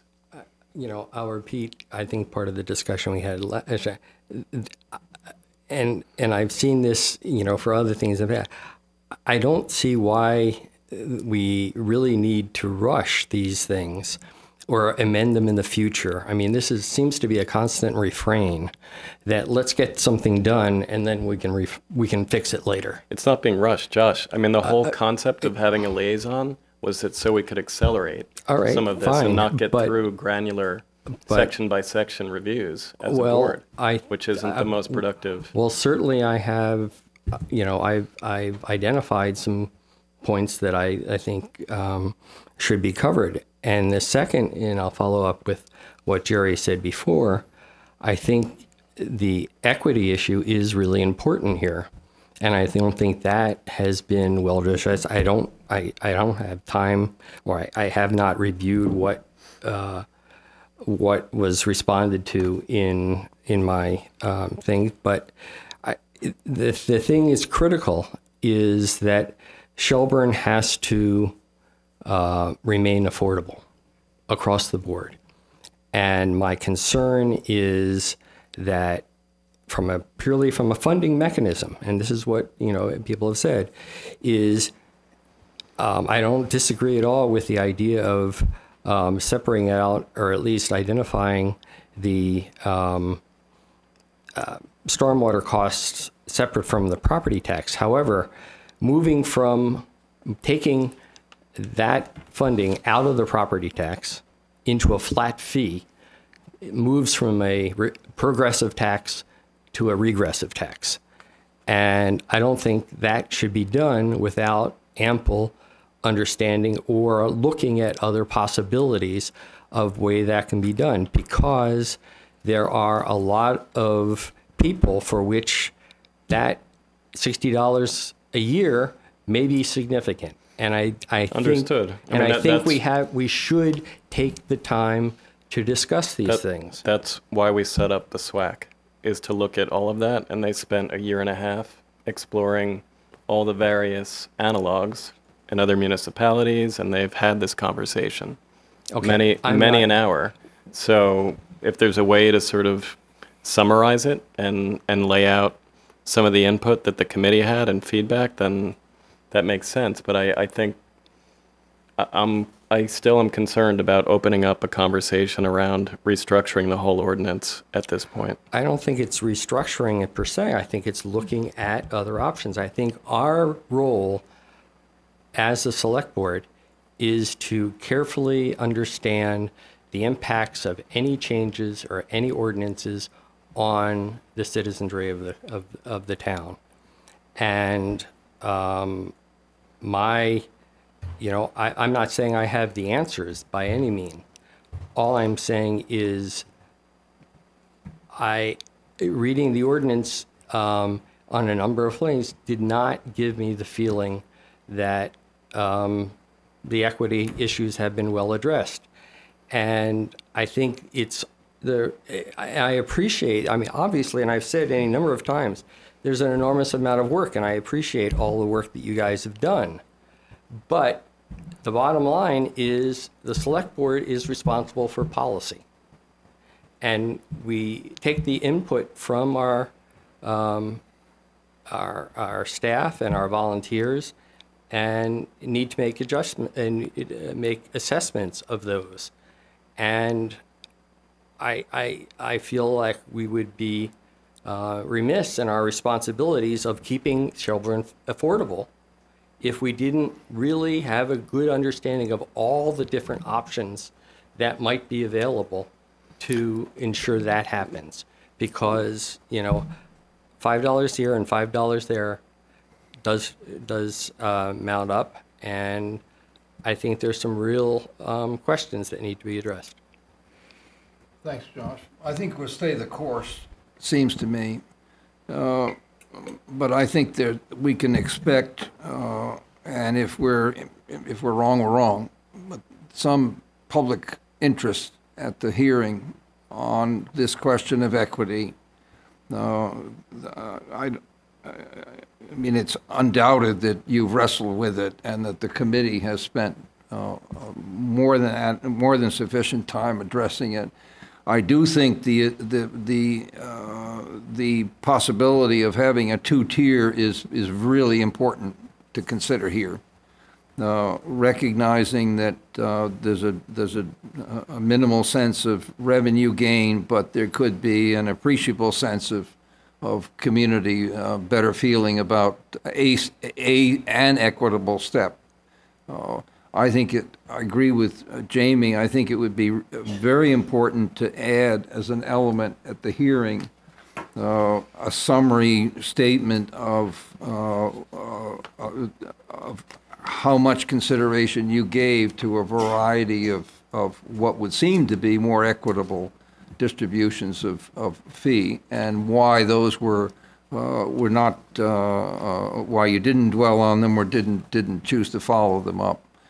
I think that's probably going to be useful. Some of that is already answered here, so we can just take a lot of this content and drop it in a different document if that's helpful. I mean, this is just keep in mind. I know. I just want to say there are puts and takes on this whole equity discussion, and Tom will share his experience in South Burlington. Yeah. So in some ways, this is a more equitable approach than the current ordinance, right?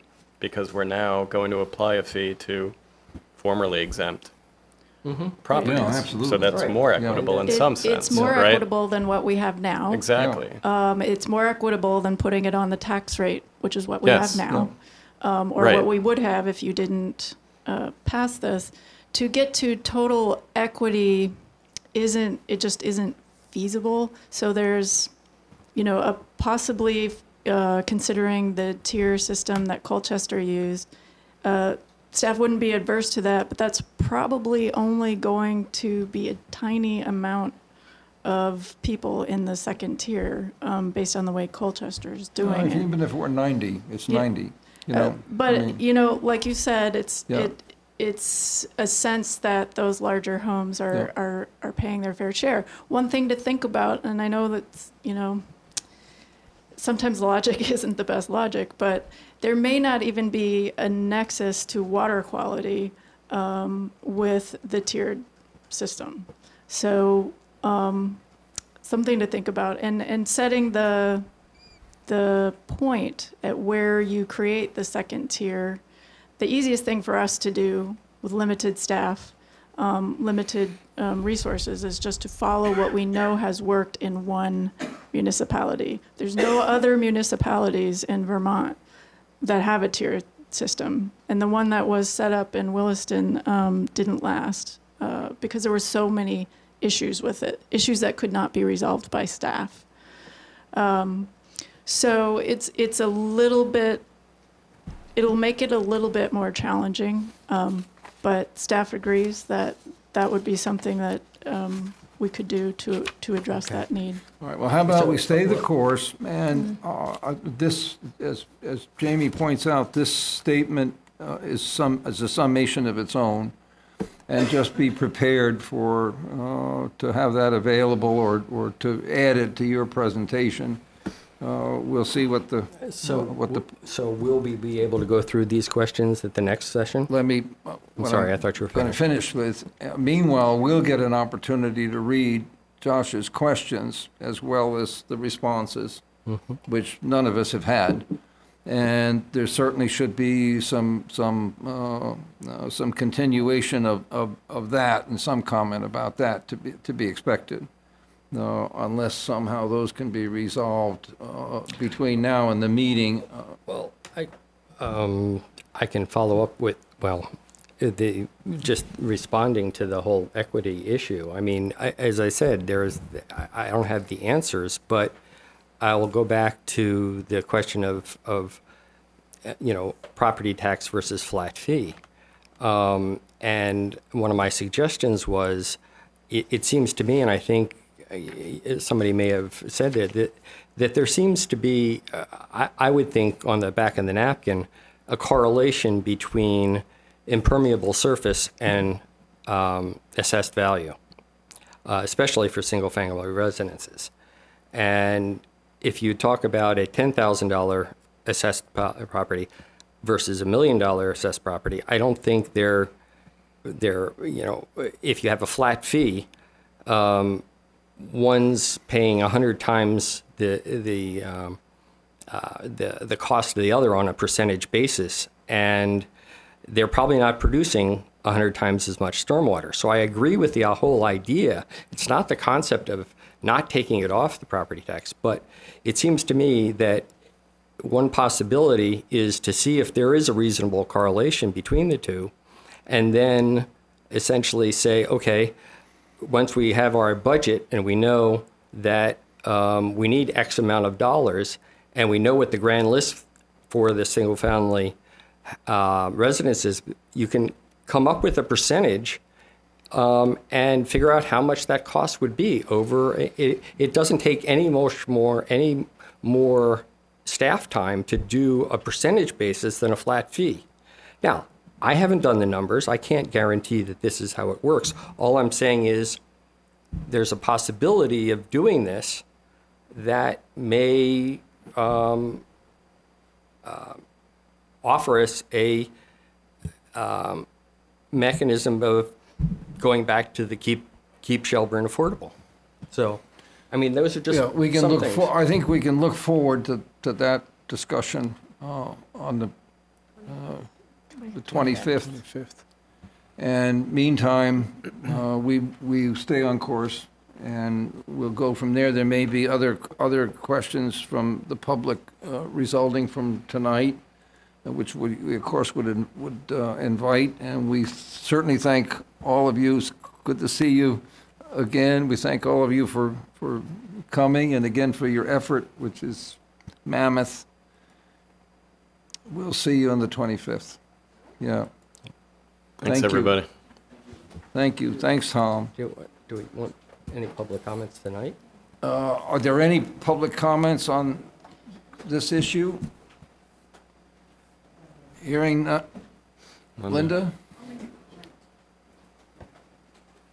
In thinking about this, I tend to agree with what Josh has pointed out when I think of my little house on Falls Road with its little driveway as compared to some of the very large houses with the very, very long driveways. That does give me reason to give pause and think about what Josh has stated. Thank you. Thanks, Linda. Dick, you want to introduce yourself? I'm Dick Elkins. I have sort of the same concerns, but we really put this thing together, and I think it's really important to get this ordinance online. And my thought was that next year we figure out how we're going to reconstitute the fee base. But I think getting the ordinance started is a key. And, time's of the essence, so if we can't do it right now, let's do it. Next year we'll put another commissioner and see if we can make it work. Okay. Thank you, Doug. Judy. Do you want to give your name, Raven. Judy? Judy Raven, I live on Harbor Road. I just wanted to say a little word about the Blue program, which I didn't even know was going to be talked about tonight, by the way. But we had them come to our house, and I'm an environmentalist, and I thought I knew stuff. And so I was pleasantly or unpleasantly surprised to really learn a lot from their visit. And we were doing lots of things right, but there were a couple of things that we could do better, and they didn't cost a lot of money at all.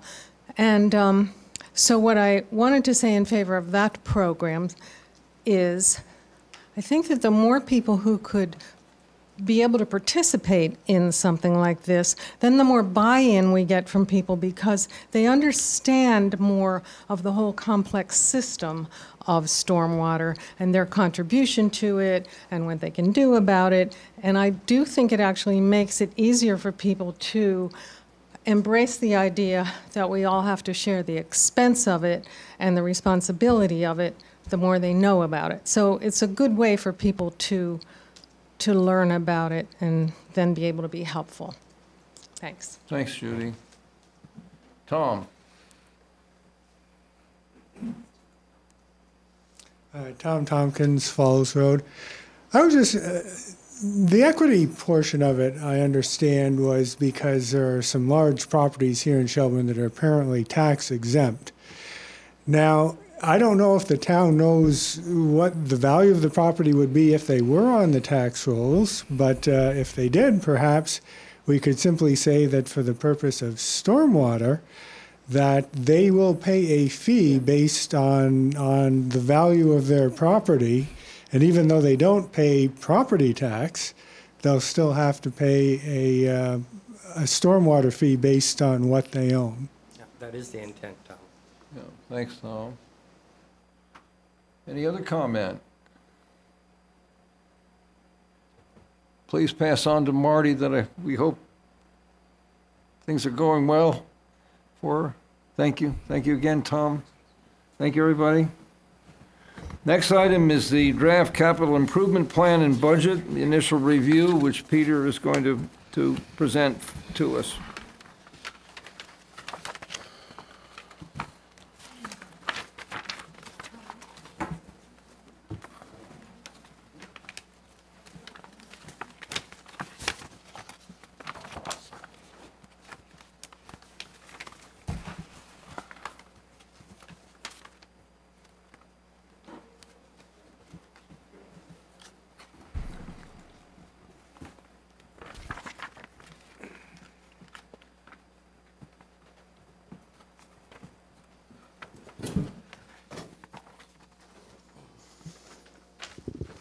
Still not sure how to get rid of that annoying malware. No, I tried half a dozen times. Okay, all right. It won't. In the right-hand corner. It doesn't work.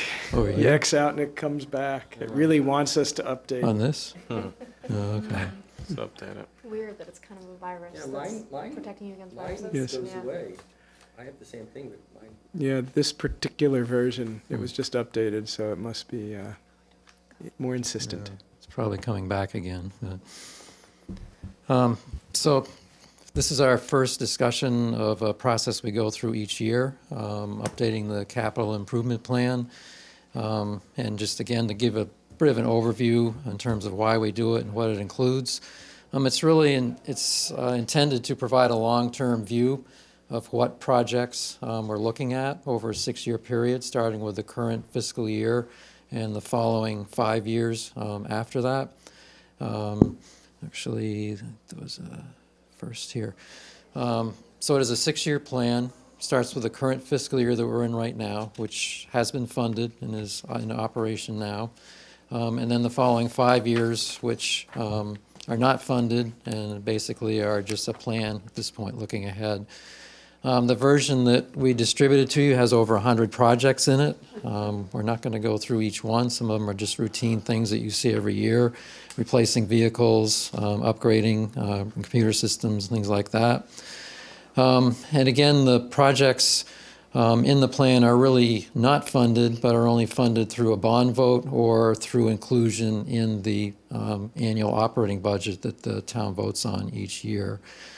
So again, to highlight the projects that are listed here for the first year will take place subject to grants or other funding available that was assumed in the budget. And the projects in years 2 through 6 aren't funded.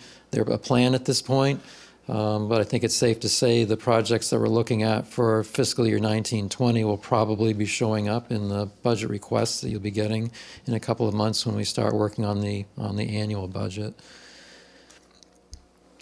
Again, the purpose why we do the capital plan is to provide a long-term view of projects to give the board and the public an idea of what department heads and committees are thinking of for projects going forward out over the next 5 years.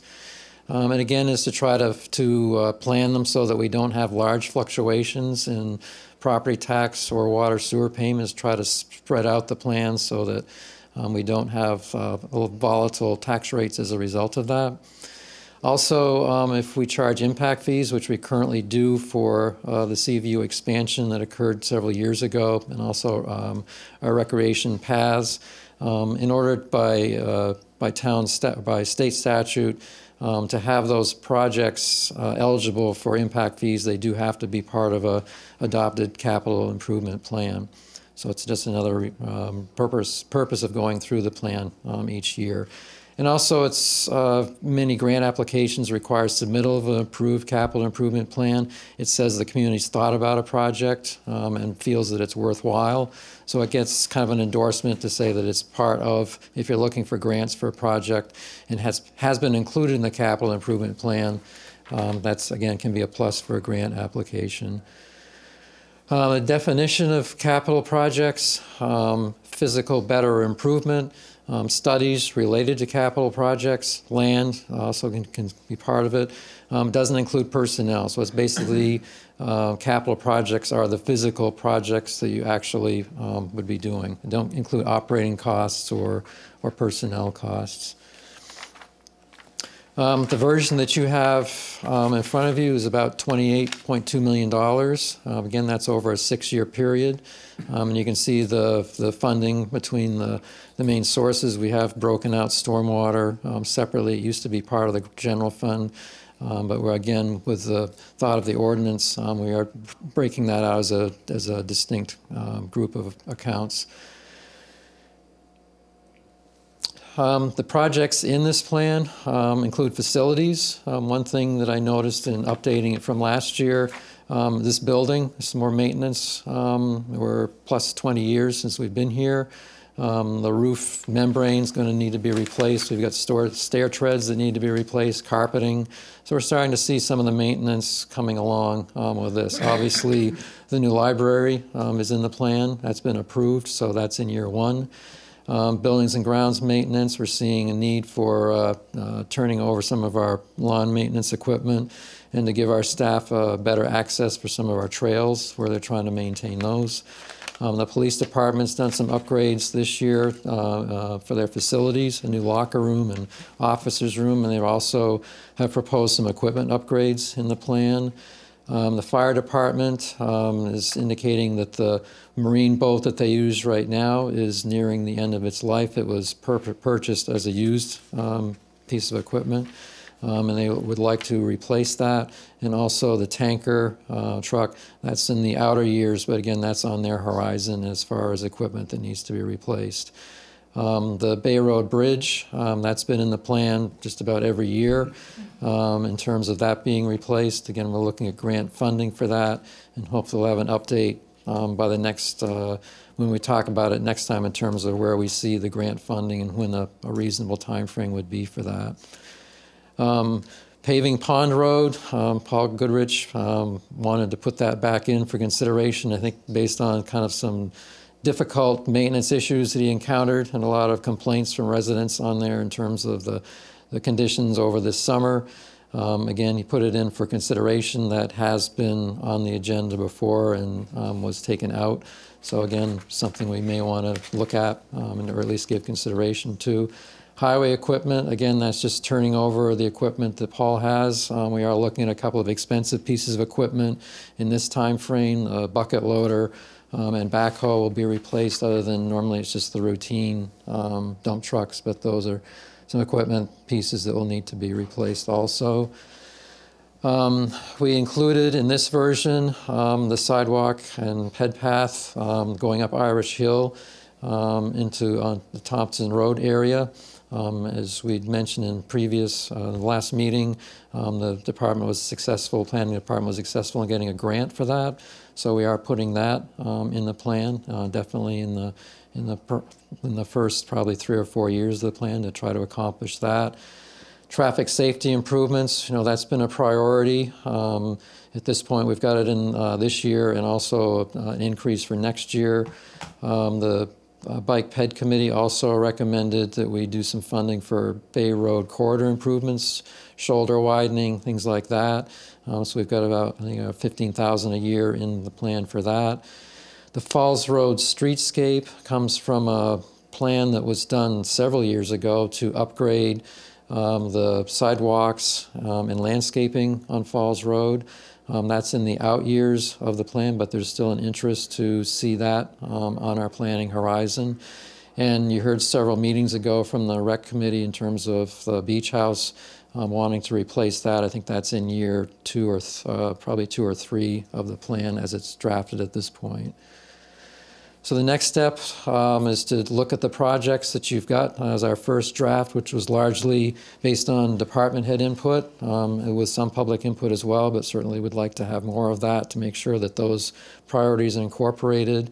By ordinance, we do have to take this to the Planning Commission for their approval before we go to public hearing, and we'll do that once we've done a revision and gone through the revisions in it. So that's just a brief summary. Again, we're not going to go through every project in it, but certainly if you have any initial comments, I will be working more on getting the funding picture a little bit clearer to show you what the impact would be on the amount we'd be raising by taxes, what our debt and what the implications for debt would be, and that sort of thing as we kind of finesse the list of projects and work on it a little bit more. But this is our initial cut at it. Certainly open for comments from both the board and encourage the public to let us know what your feedback is as well.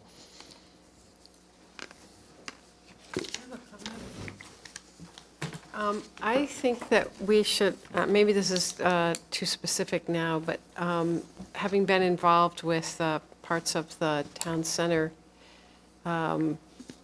with respect to solar, I learned that it would be worthwhile to consider putting panels on top of this building. Right now, the town spends nearly $250,000 a year just on its electric bill. That's the town. A lot of that's the wastewater treatment, and maybe that'll go away if we end up in South Burlington with that. But putting panels, I think, on this building is really fiscally prudent and sound in the long run, and I would personally love to see that woven into our plan. If we're going to be replacing the roof, it would be a perfect time to do it. I agree. I think we'll see more of that when we get into the comprehensive plan. And too bad Judy was just here, but she's on the energy subcommittee, and I'm sure would have. full support for that, so thanks for raising it. Yeah, there are firms that will work with municipalities, and in many cases, because I initiated some projects elsewhere, there are firms out there that, you know, it's no capital cost to the municipality, and you end up signing a contract to buy your power essentially through them at a discounted rate for 20 years. We it can met be... with someone whose name I can't recall from Sun Common, and putting it on top of a roof is the easiest way to go, no permit needed. So you don't, you know, right now if we wanted to put, say, solar panels in the baseball field, then some of the town land neighbors have the right to seek review. But if we're just putting it on top of our building, we don't have to go through that process, as I understand it. It's much Right, easier. there's structural considerations and solar access considerations, but it's certainly well worth looking into. Yeah, the fellow was in the building and he sort of gave it a thumbs up just on his review. We came over and saw Peter and talked to him about it. So I'd be excited to see that happen. Yep, I agree. Be carbon neutral. Any other? I just have just a really basic question, and this is not thinking that one or the other is a good or a bad idea, but it was adding shoulders to the road of Bay Road, but a lot of the traffic calming measures is about narrowing the road. So do you have any, I don't expect you to have information about it, I'm just curious if anyone does. I don't think that either is a good or a bad idea, I was just curious. I could offer some insights if that's helpful. So many of the conversations about narrowing roads aren't necessarily about narrowing the physical pavement necessarily, but narrowing, we're starting to stripe a white fog line a little bit narrower, so the perception is that the vehicular traveled lane is narrower, leaving a little space for bikes or pedestrians. The concept of widening shoulders is often worth considering, but I can tell you, having been through some analyses of that, it can be unbelievably expensive when you actually start looking at the landscape with people who have landscaping or culverts or trees or stone walls and the sub-base that's needed. It's not just about paving the dirt a little wider. So it's a great idea. One project I was involved with, we had an engineer look at it, and it was roughly $1 million a mile when you started including all of those things that we don't see necessarily without really studying them. It's worth pursuing, but it can actually be very, very complicated. I But assume the 45K is studies, right? Could be studies, it could be some work that can be done. I know Paul did repave Bay Road last year or the year before and was able to put some fill on or base on the shoulders to widen it a little bit for bicycle traffic. So hopefully we could be doing some capital projects. I mean, certainly with the Falls Road plans that we've been doing, we've accomplished that with, you know, fairly minimal funding. yeah, Paul's got a few places on Irish Hill and Spear Street where there are steep, short little hills and very narrow sight distance, where he feels we could make great improvements in bicycle safety with some small sections of roadway shoulder widening. And the other thing that I think would, you know, maybe this is like in other business, but since it's come up right now, is in Williston, they're going through much of the same conversations that we have about the traffic safety. And in a lot of neighborhoods asking for speed humps. And one thing, but the counter argument is Paul will hate them. And but it's also hard on emergency services, like things like trying to put in IVs on roads with a lot of speed humps is impossible. And so that's the argument. But one thing that they talked about was having speed humps that you are temporary, so you only put them in during the summer, and then you take them out in the winter, which would at least take away a lot of Paul's argument about plowing during the winter, when natural conditions kind of slow down traffic to begin with. But anyway, just something that I was just reading about. Just following up on that, I did pass a link on to Lee and Jerry about this system they had in Iceland for sort of doing 3D crosswalks, which supposedly visually worked really well and sort of really replaced the idea of a speed hump.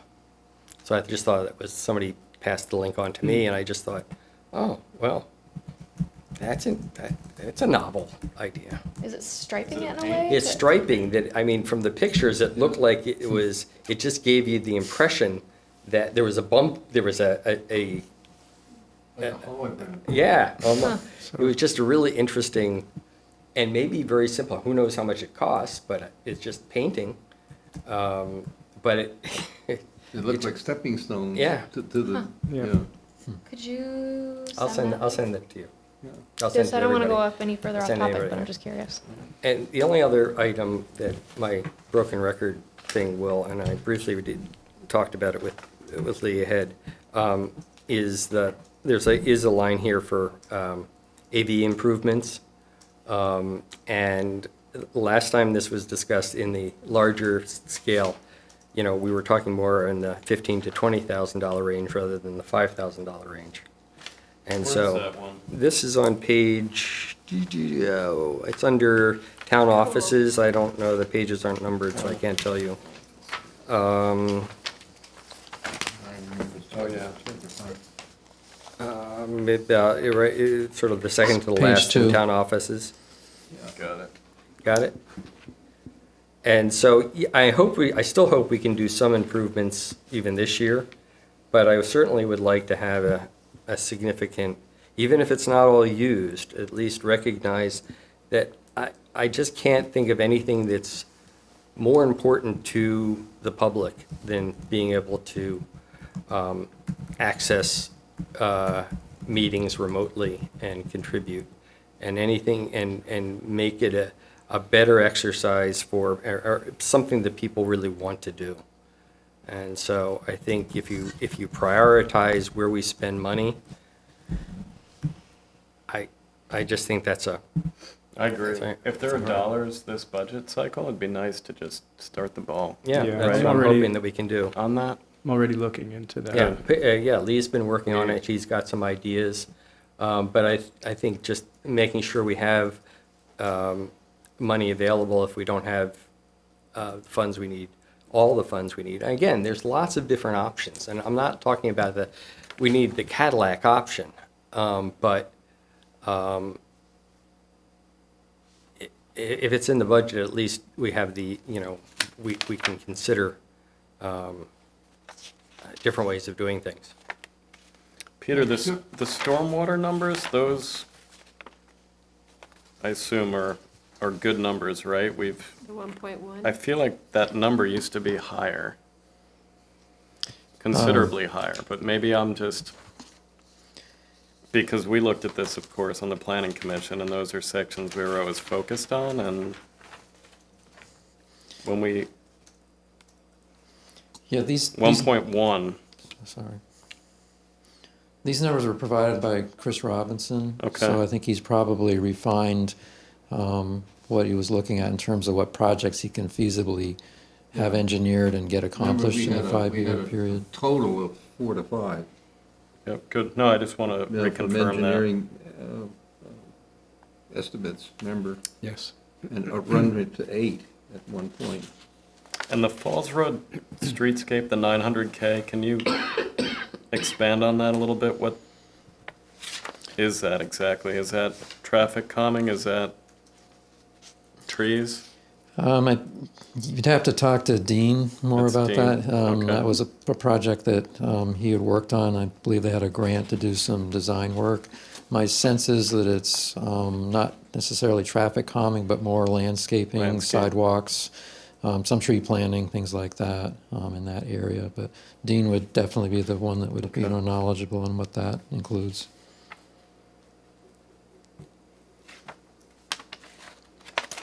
Thank you. I'm sure Peter will value comments from us as soon as we can provide them. So I would encourage everybody to submit further questions and whatnot. Next meeting's going to be a busy one as well, and the next one and the next one. it will be helpful, I'm sure. Any questions from the public? Any other discussion from the board? Peter, thank you. None, thank you. Thank you, Peter. Fantastic job, as usual. The next item is informal select board listening sessions. This continues a discussion that we began at the last meeting. And Lee, do you want to set the scene? Thank you. So Josh had raised the idea of whether it might be helpful for one or two select board members at various times and locations to have a more informal create a more informal opportunity for citizens to sit down and have conversations, ask questions outside of this more formal structure of your regular board meetings. And we had I think a productive conversation at the last meeting, and the spectrum of ideas ranged from, as Josh had suggested, setting up actually a structured approach to creating these opportunities, to letting things happen in a less structured way. Mary mentioned that she goes to the farmers market on Saturdays, and if other members were willing and able in their own life schedules to create those opportunities, that perhaps that was a better approach. So the spectrum ranged from no structure and we all create opportunities to be out there on the street, if you will, to, as Josh had suggested, actually creating a more formalized approach to things. The primary question that seemed to emerge was whether in some way that created some kind of a violation of the open meeting law. Personally, I don't necessarily see that, but others would have a very different opinion on that. And ultimately, it's up to you as board members to determine whether I think the idea is great. The real question seemed to be what level of formality or structure was appropriate or necessary to help make sure it actually happened. Do you have a concrete idea in mind or things that you were thinking about specifically for us to? Other than what I presented last, okay. I didn't really, I mean, I did talk to a couple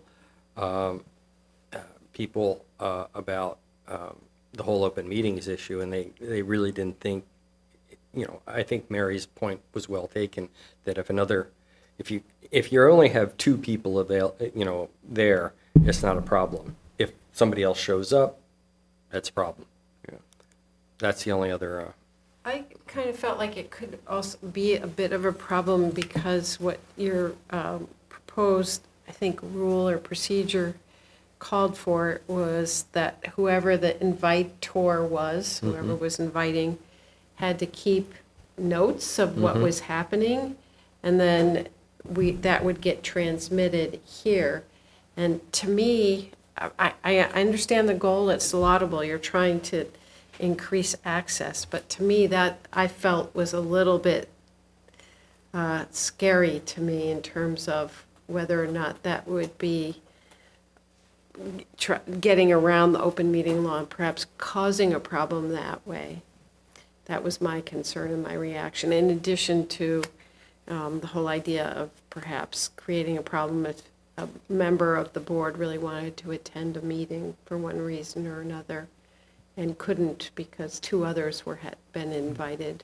And I suppose it's, I think, Jamie, you said, I mean, how often is this likely to happen? Where three of us show up? Yeah. Unlikely. Yeah. But then there was the whole concept of the farmer's market kind of thing. So I'm in favor of small business association. Right. I'm in favor of all of us as elected officials keeping our fingers on the pulse of the community in every way we can with the time and resources we have.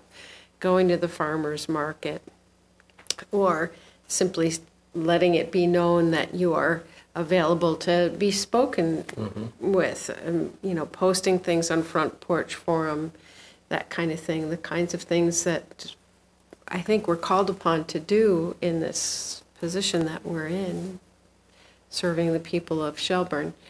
So my feeling was it was sort of a solution looking for a problem, really. And I don't mean that in a negative way, because I think your interest is really well founded, but I don't think we need a rule. I think we can do it. And I think it creates a problem in the sense that, oh boy, two of us show up and somebody didn't follow the rule and take notes, or where are the notes? You know, so to me, I don't think it needs to be legislated. I think it's part of the organic process. Well, and my goal was just to, as I said, just to set something, you know, a straw man up to for questions. And I think the discussion has been very good. And I think all of your comments are fine. It started, in a lot of ways from this idea that we were going to have select board meetings in different places, Yeah, and exactly. that sort of fell apart. Right. And so it was like, okay, is there another way of doing it? Right. I still like it for that reason. I mean, I'm sort of somewhere in the middle on this. I hear what you're saying, that you're an elected official and you do that. That's true. But it can be hard for people to approach you, and if they don't have, if they're not used to that kind of outreach, it's somewhat intimidating. So we're not the most accessible in that respect. Yes, you are when you're walking around the farmer's market, but... And the other thing that I think is really important is group dynamics. And I think having a group sitting in a room, knowing they're there to discuss issues, really is different than this environment and different than a one-on-one environment. And so being able to create a system where people know that, select board members will be available and you can have a very informal conversation and a group discussion about things really seems to be something that would add a aspect of town input that we just don't have any other way. Yeah, it seemed to me we were dealing with three elements, one of which was the venue. And we've come up against really some intractable problems there, not only broadcast, but who could offer such a venue and how accessible was it to anybody else. I think we just ran up against problems that we couldn't solve. The other element was that we weren't necessarily inviting discussions of anything anybody was willing to listen to, in a sense, as much as we were eager to get input on not such a specific set of subjects that it would eliminate anything or prevent any other, but sort of focused. And the third element was a distinction that could be made, or a discrimination that could occur for those of us who have more time. Time being a priority and scarce for all of us. So my sense is that we ended up talking about outreach and trying to and vowing to continue to communicate to the residents that we're here, we're interested in what you think, and so that we continue to make the point, whether it's come up and talk to us at the farmers market or some other occasion.